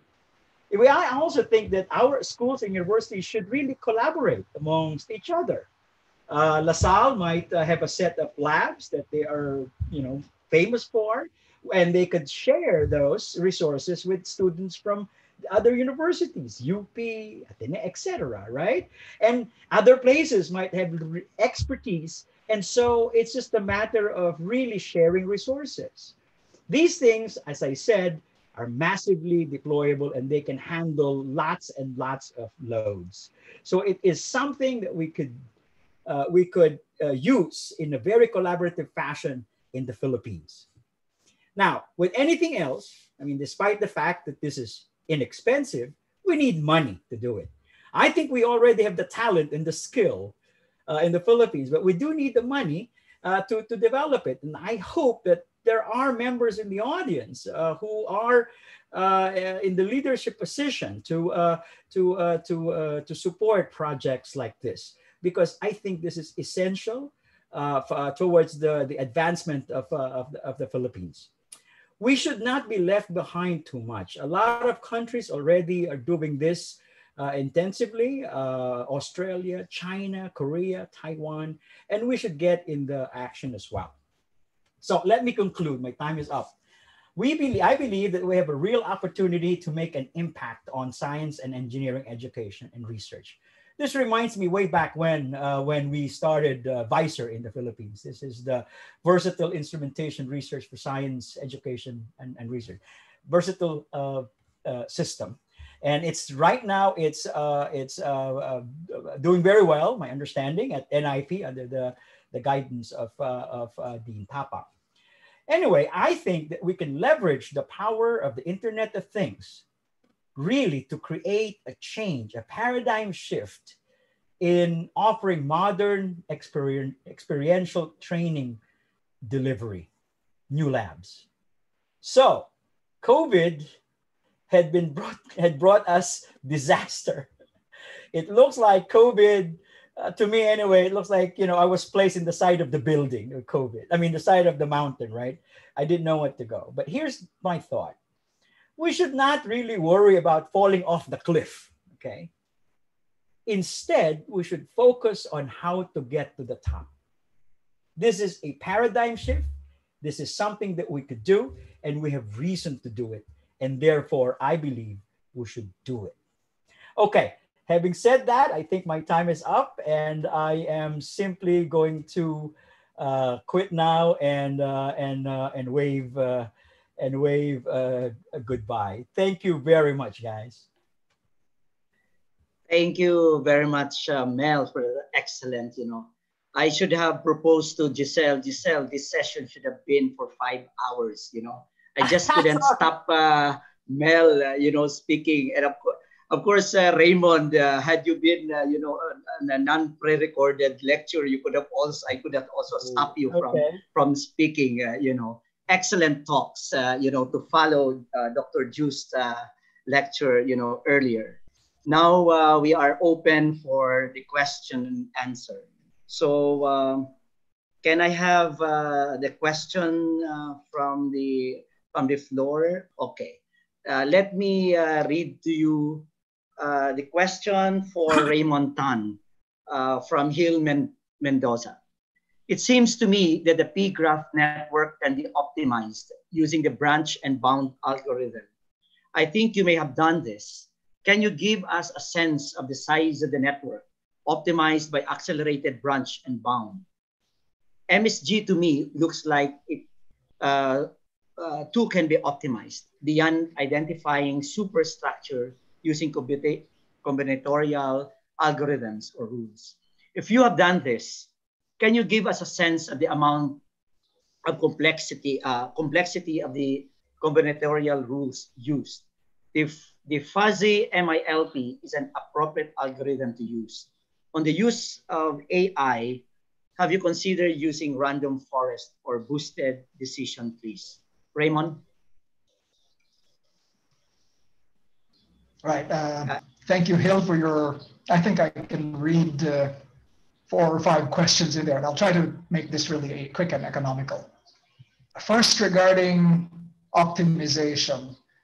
The standard PNS problem is a special class of MILP problems. Those, as you know, are solved using a standard branch and bound.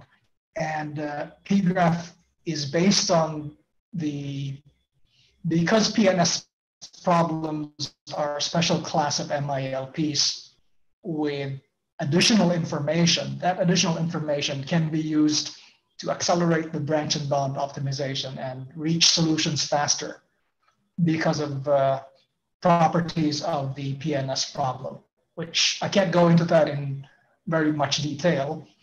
Your second question, which I'll try to take up in conjunction with a later question that I can see on screen regarding cursive dimensionality. I just speak of a recent example by the powerhouse research team at Carnegie Mellon University.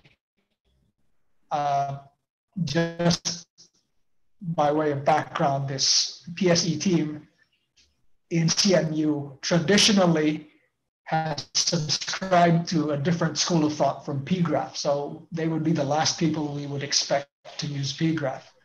There was a paper from their group published in 2018 where they were trying to look at chemical reaction networks. And what happened was they could see the net observable reaction, and they were trying to deduce the individual reaction steps and what are the possible true reactions taking place on a stepwise basis.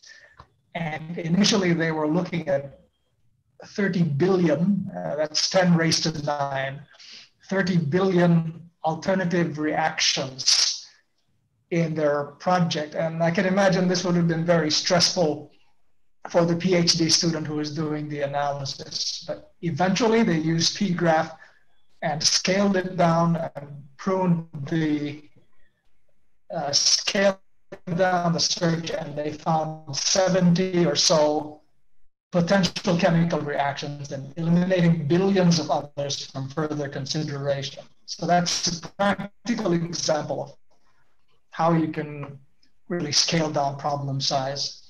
And I think it speaks to Joost's question as well. Now, I'm interested in your last question because you speak of AI, and it was in October of 2019 that I started to speculate. I remember I was having dinner with a friend in Rome, and I asked, you think we can use P-graph for artificial intelligence applications? And it took about 8 months of gestation. I'm happy to note now, even though I'm going out on a limb, I'm working with 2 colleagues from LaSalle, Angeline Lau, who's a mathematician, and Kathleen Aviso, who's had extensive work in P-graph. And we're going to use P-graph for AI applications. And the closest analog that we can find is something called fuzzy combination.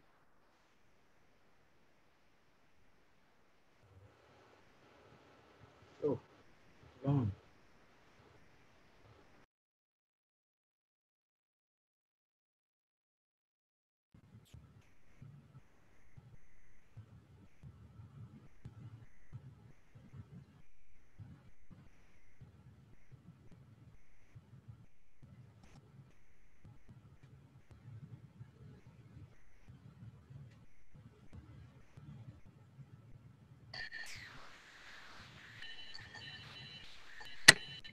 Mel, you can retire early. There's so much job to be done in the Philippines. You can do it remotely, you know.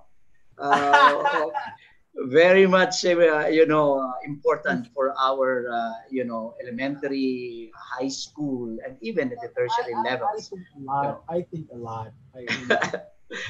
Your visor, you have to extend it, really, to be honest. So, anyway, any question on the floor for Mel while we reconnect to Raymond later on? Okay, from Giselle Concepcion. Mel, can you tell us a bit about how to interface visor with this online lab education? Uh, in a way, yes. It's really just about technology. See, what we're doing with Visor is we've got these instruments that we adopted for science education, right? And so we're using the core, a microprocessor that essentially has this input outputs that control things and measure things. The difference now is this is actually a minor step, which is now to develop devices that not only measure things locally, but they can actually talk to the cloud. What does that mean? You should have devices that have communication systems, such as Wi-Fi, Bluetooth, LoRaWAN, these things. So the good thing about this is when we started Visor, chips with built-in communication systems were not available. Now the technology has advanced significantly that you can get. Look at this, it's $15 at today's prices for something that is twice or three times as powerful as the old stuff. So we can still actually do this. So all of the products that we have at Visor, it's just converting them as it is, converting them into something that we could use in the cloud. So then students in the provinces do not need to go and buy this equipment, right? They simply have to go to the high school or the central high school or the barangay halls or something like that they have this thing. And so they just maybe play with them using their cell phones or whatever, or laptops. So in some sense, the Visor can actually, this is what I would like to call it Visor 2. So this is the next generation of distributed science experiments. Okay, thank you, Mel, for that. Okay, let me read just some comments here from. I think Raimundo Asuncion has one. Let me just read it. Where is it? I'm losing it. Raymond is back. Raymond, sorry. Let me... Wala tita. Minihan mo kasi yung loob. Yan ka muna. Tumayo. Oo nga. Lahat na. Can someone put off... sorry. So I guess, can you hear me?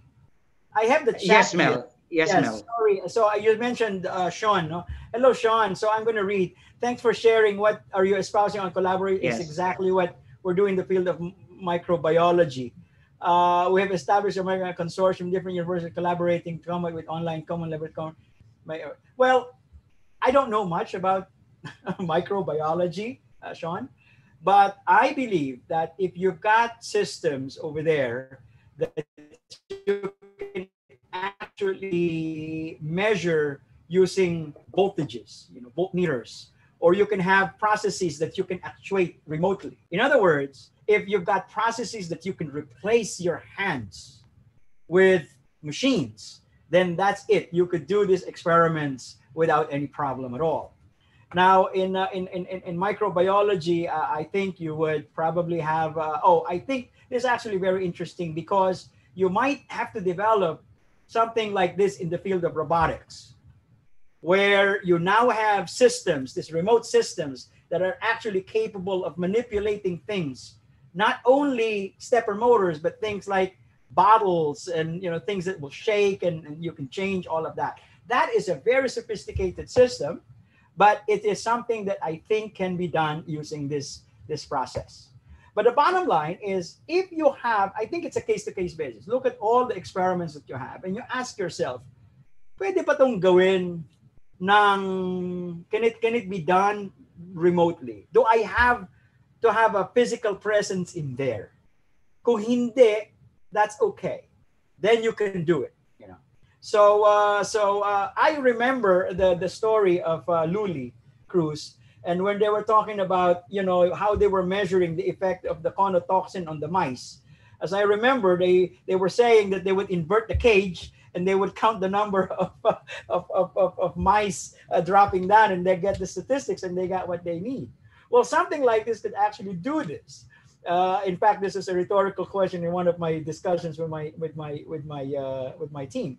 So what it is you have a cage with mice. So natutulog sila. Kung hindi sila natutulog, they're floating around. So you just have a device that will turn this cage around. So the mice that are conscious will probably go and climb up, and the ones that are not conscious are probably going to stay in the bottom. And that's something so easy to do with, I don't know, with either computer vision or something. Remember, you have a means to look at it. You have the video, you have the YouTube video, and with YouTube video is the data, and you can do image processing to figure out who's sleeping and who's not. But the whole point of turning the cage, well, that's something you could do remotely. So you can do all sorts of things like this. So another example is, I wanted to know, how much the mungo grows every day. I don't need to be there all the time. I just have a video to take a look at it, maybe time-lapse photography. And then I will put in a system where I'm going to put a little bit of whatever moisture, water, when I see that the moisture is low. All of these things are actually done already. The one thing that we are proposing here is that we do it in a massive scale. That's all. So that's the kind of nebulous idea that I'm trying to propose here. Okay, thank you, Mel. I know it's worth an extension for an hour. You see, rarely we can have these excellent speakers together. So this is now beyond the script. We wanted to end at exactly 10 o'clock as what we have planned, but I'm happy, and PAASE is happy to extend with our distinguished speakers. Let me just have one more question for you, Mel, before we go back to Raymond. From Rizalinda De Leon.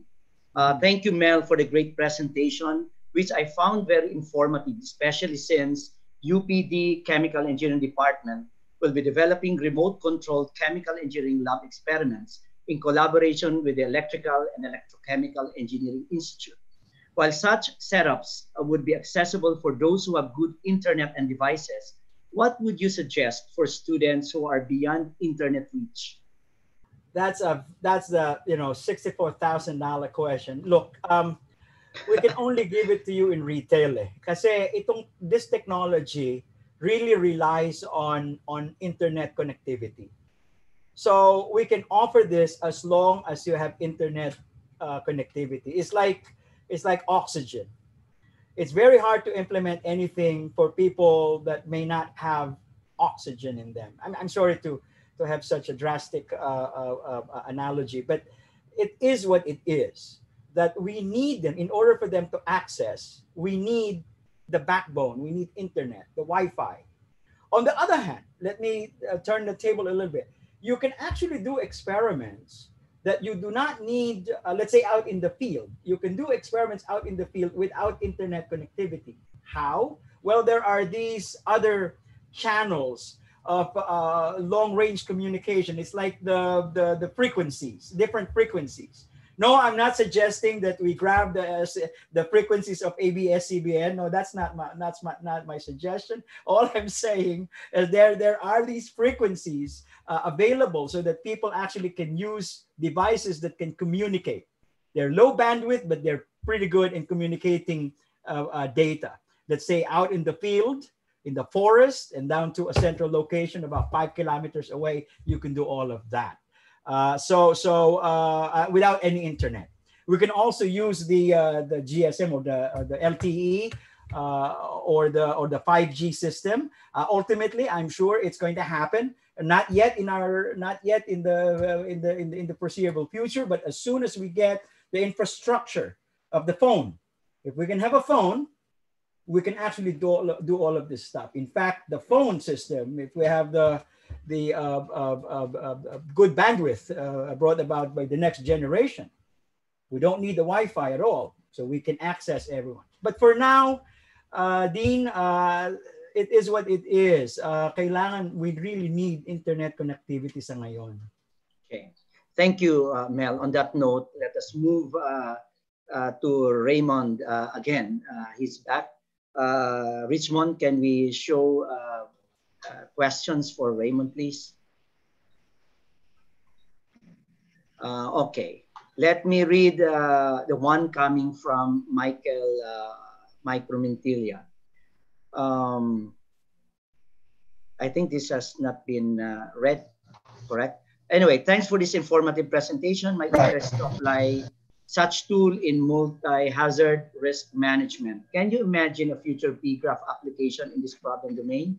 If yes, what could be the potential limitations of this method to the robustness in such application? Raymond? Okay, thanks for that question, Mike. I think before I got cut off, I was describing that I'm developing the theoretical aspect of the work on a special class of cognitive maps with 2 colleagues from LaSalle. What I've been thinking about also is applying that to a current problem, which is COVID-19. And very quickly, let me describe the problem. The problem with human expertise is it comes in pockets. So you would have, for example, people who specialize in viruses or epidemiology being concerned and being knowledgeable about a specific aspect of the problem.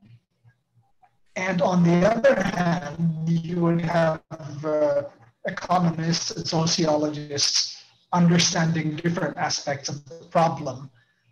And there is, of course, a human tendency to look at a complex and wicked problem from the lens that you're comfortable with. And thus, economists would fail perhaps to understand the full hazards of a disease like this. And conversely, people who work with diseases may not grasp the full economic implications. I see PGRAPH essentially as a network assembly algorithm. It's a bit like having pieces of a jigsaw puzzle, which you can then assemble automatically with an algorithm. And this is what we're looking to do, that those pockets of knowledge and sub-networks of understanding how things work within certain disciplines can be assembled into a larger network, so you get a better grasp of what the problem looks like from the grand scale and from different disciplinal perspectives. And perhaps you'll be able to come up with better solutions to things like balancing loss of life with this pandemic. Thank you for that. Okay, Raymond. Let's have another question from Joost Santos. What are the similarities and perhaps strengths of a PGRAPH over stock and flow model used in system dynamics modeling? Also, how does a PGRAPH handle the so-called curse of dimensionality? I could imagine complex systems would be large scale and highly interdependent. Raymond?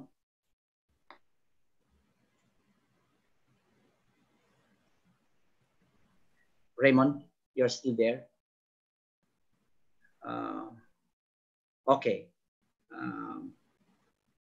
Anyway, we can pass on that question to him, and he can actually share is answered. So we are very much indeed, happy to have been graced by so many personalities in this particular session. Our academics, researchers from the industry, government. This has generated a lot of interest, perhaps because this is a plenary session about technology. But in the meantime, I'm seeing Raymond back here. Raymond, can you just answer a question from Joost Santos, please? Thank you. Did you get the question, or Richmond? Can I have again the question from Joost?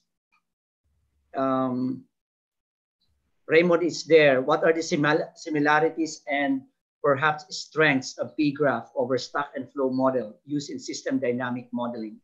Also, how does P-graph handle the so-called curse of dimensionality? I could imagine complex systems with a large scale and highly interdependent. Raymond.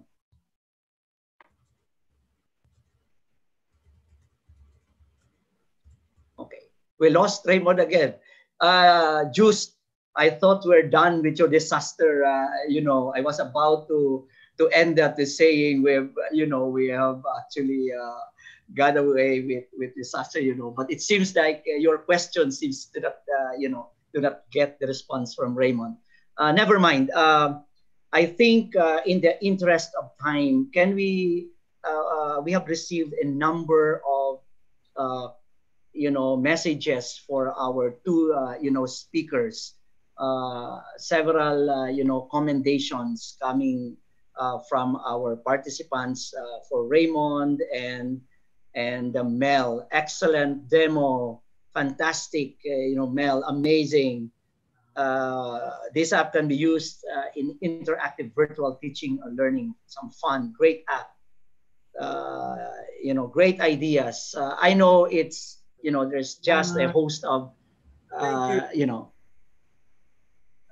great talk, Mel. Very engineering talks indeed.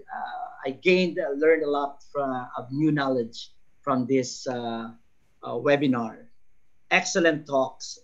Thank you. Thanks for all speakers for a great session. Great talks. Thanks. Thank you, Raymond, Mel. Thanks, everyone. Nice to see familiar names in the attendees. Okay. So under Alato, we will send that to you. So indeed, this has been an amazing morning for everyone. Excellent talks from our co-lectureship awardees from the 2020 to the 2017 and the 2008. Put them together, a 2-hour time would not be indeed enough. So let me just give some reminders on behalf of our board chair of PAASE, Carlito Librilla. With all the happenings, including the excellent lectures at the 40th APAMS, it's time to remind you, our members of PAASE and those prospective members, to have your membership dues in. PAASE, welcomes donations, and we rely on the membership fees. They will be used to fund exciting APAMS meetings and the general operation of the Academy. You can check our website at www.paase.org. Membership fees for lifetime membership, that's 4,000 pesos. Otherwise, that's a yearly 1,000 for members. Outside members, coming out of outside the Philippines, that's a lifetime membership of $400 with a yearly dues. If you are not paying the lifetime fee, that would be $50 per year. So I would like to encourage our colleagues, members of the PAASE, and those prospective members to support, financially, and we welcome donations so that we can actually be able to sustain our voluntary efforts, in bringing science to the masses, to the people. And of course, this is a science for change. And we are fortunate to have members of the PAASE from the US and all over the world connecting with the Filipino scientists here and bring, science closer to the people and to everyone. So this has been really a great day. I would like to thank again our distinguished speakers. Maybe you can show your videos, Joost, Raymond and Mel. Of course, this is your plenary session 2 of the 40th PAASE anniversary celebration. This is your 2020th APAMS. Giselle is there, who is our PAASE president and the host of our members in the US who are actually staying late now. I know in the Eastern it's over 10 o'clock in the evening, and I know this is worth the wait. Would like to thank Carlito and everyone, for sharing your time. Giselle, our PAASE president, and behind all this, we would like to acknowledge, the services of Mr. Richmond Pancho, who has been, staying very late and early morning, has to wake up, to make sure that all the technical details and the logistical requirements for this APAMS that will run until August 14 will run smoothly. So we cannot say any more, other than thank you, everyone. Thank you, Joost. Thank you, Raymond. Thank you, Mel, and all our participants who have stayed late, in the morning and late in the evening for this wonderful opportunity. So we will continue to engage ourselves, not only during this APAMS event, but in our daily, activities as we are faced with the challenges of this COVID-19 pandemic. Indeed, Mel, you have done a lot of ideas on how we can, address this connectivity and delivering education, especially under these circumstances. And to our industry participants, you have benefited a lot from Raymond's talk on the use of PGRAPH and process, and of course, for our Philippines, always faced with disasters and with this pandemic, we have Joost Santos given an excellent idea on how novel, models can be used, to help our decision makers and our researchers. So again, thank you so much. This is Alvin Culaba, your host for today. And now we would like to end the session. Thank you, and we'll see you tomorrow for another exciting 3 parallel sessions. And maybe, Mon, you can just quickly show it. We have another session tomorrow as we continue APAMS 2020 with 3 parallel, exciting sessions to be chaired by several distinguished also scientists from the Philippines and all over the world. So now it starts at 8 o'clock, runs through maybe 10 to 11 in the morning. Keep up in your schedule, and another engaging morning and evening from the US tomorrow. That's all for today. Thank you, and good morning and good night to the US. Thank you, and adieu. Thanks, everyone. Group, okay. We have taken the photos anyway, so for those who are still there, maybe you can put on your video. We're taking a photo up on screen. So whenever you get the chance to put your video on, please do. We're going to go through, there are about 3 pages of this or 4 pages of this. Richmond, please help me take the photo, please. Okay. So that's the first. May I Okay. request everyone to please turn on their webcams, their video feeds. Thank you. Okay. Please turn on your video, please, just to show your live faces. Okay, so thank you. That's thank you. I'll rest. Friends and colleagues, nice to see you. virtually. It's been a long while. We have not seen each other. Okay. So Richmond, just take photos for each page. This will be part of our historic celebration of PAASE's 40th year. So again, thank you so much. We'll see you again tomorrow and the succeeding sessions until August 14 of this year. Thank you so much and God bless. Good job, Alvin. Thank you.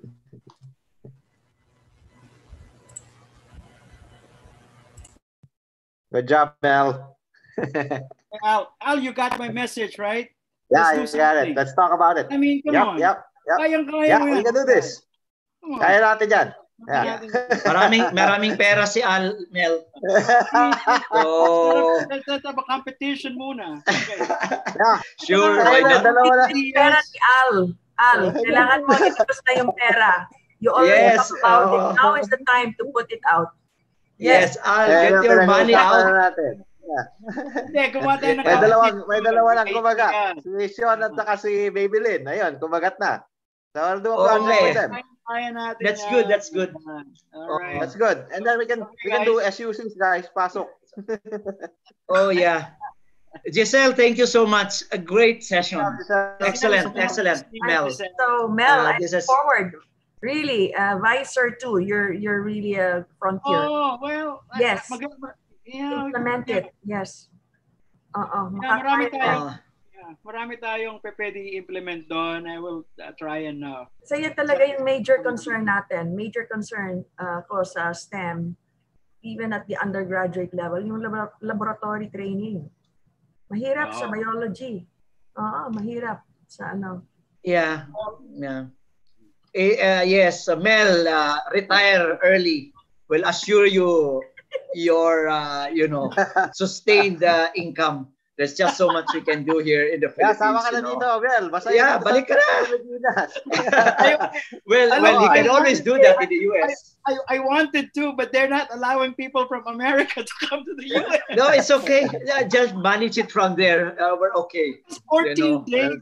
Quarantine ka. Oh my God. Yeah. I'll create a bubble for you. Pa-escort kita sa airport. Yes. So, hindi naka-attend si Gani Tapang Mel, pero I was in constant communication with him. But I think can people kind of view the talks again? Yeah. Yes, Mel. It's recorded. It's recorded. And we have a YouTube recording as well. So we're going to share it. I'm sure Richmond. May mga schools kasi. Oh yes, sure. Kasi yung capstone design, yung thesis nila, you come up with some sort of tapos itong si Al, we have a little bit of competition. No, we gave him. Kailangan bigyan natin sila ng resources. Kahit $500. Mel, you seem to have accepted our invitation that you retire and then continue your work for us. Well, we have so much to do for our education here in the country. So, Mel, you will not be out of job for sure. So, Al, myself, Giselle, we will be behind you. So, no problem. You need what? The universities, we will mobilize them. I've just sent your slides, Mel, to Sec Boy de la Peña. See? Yes. Sayang din di ba? Sayang din, that you appeal to the eventually, Mel, yung private sector, the private sector sponsors for the labs. I mean, naglabas na ng perang Aboltis, 10 million. Then we can try to get the Ayalas and everybody else to start I don't know. Sign a MOA with the PAASE. So that's your role, actually, Al. Right? Yes. Champion. But we need specific projects like this. Exactly. You can pitch to them, Giselle. Saan nyo ba humihingi tayo ng pera? Saan natin gagamitin? Ito yun. Exactly. Yung mga sinasuggest na ganyan. Ganyan mga project. Meron tayong group discussion led by Gobet Advincula and Michael Purganan on STEM education. So, Mel, kailangan nandun sa panel. Mel. Okay? Tapos kung bidahin mo, Al, yung mga private sector para mag-participate doon sa panel sa group discussion. Siyempre, ikaw din. Yeah. Okay, Let's get the private sector, especially the feed, PSP, the foundations, to listen to that STEM, there's so much we need, yeah. Alvin, we need Mel. We need ammunition, Mel. ideas like this, and examples. We need Mel there. I need bullets, guys. Yeah, I know, Al, if it's our faces that will be there, they might not give, the money. So let's show Mel's face there. Sawa na sila sa pagbubuka natin. Yes, of course. No? Tapos now, Visor in the cloud, yun na. Major transformation. Labs na nga yan, cloud lab. Yeah. Mel, we have so much clouds in the Philippines every day. Nimbus. What clouds do you want? You want to rename a new cloud? So, yes, let's utilize it. That's the future, guys. Talagang yun na yun eh. That's really what we're doing. So, matagal ko nang try i-connect si Mel din kila Chris and Marivic Bernido. Kasi they are connected, they're fully supported by SMART. Okay? Tapos nag-umpisa sila syempre sa physics, learning physics as one, right? Dynamic learning for physics. Syempre yun ang medyo rin madali na ituro nila sa kanilang school, no? But Mel and I think the Bermuda should be connected. And then with that, connect with SMART. Okay? So I think we have a good thing going. Symbolized by the bridges. Look at your, so Alvin, sana dinescribe mo yung bridges. San Juanico linked with the San Francisco. Ang ganda niyan. Ang ganda, no? Yeah. Sabi ni Ernie Pernia sa email natin, tawagin natin ang PAASE Solidarity or PAASE Bayanihan. Let this symbolize PAASE Solidarity between the US and the Philippines or PAASE Bayanihan. Maybe that will culminate at the end, Giselle. That's something that will, be that would bridge to the PAASE 2021 when the 40th anniversary culminates in the US. So that bridge should complete, from the Philippines to the US. So I think that would be your message, yesterday, sa session that I hosted, sinabi ko, it's also the bridge between basic research. So meron kaming speakers on molecular and cellular biology, top speakers. Tapos it ended with speakers from UP Manila PGH. What's on the ground there in PGH? Right. Yung development ni Ewang, Dr. Wang sa CIBOL, medical devices, and also Dr. Lapitan's program on infections after surgery. Monitoring, surveilling. Yes, actually, this photo, speaks of so many things. The sea there, the beautiful, sea, and the, so very, So I think this really, provides a pathway for the next maybe 40 or more years for PAASE. So we have been, that's why I think Giselle. We really need to build, a group of people who will sustain, our energy is not infinite. So we need a new breed of people who will continue. This has been what I try to do, Alvin. That's why we have 30 new hosts. So there are 30 parallel sessions, and the hosts there are the ones that I thought would be our new leaders. Okay, because demonstrating that they can come up with their own symposia, mini symposia. We have never been absent, Giselle. So we are still here. No. You have to pass on. We are. We are. That's why. To the new leader. No? And then there are groups. We have groups based on research expertise. At the same time, we can still be involved in the projects and the advocacies that we are interested in. Sure. So that's the whole idea of PAASE. Yeah. Okay. Diyan pa ba si Mel? Mel? Are you still there? Mel is still there. Andito Mel ba? is still there.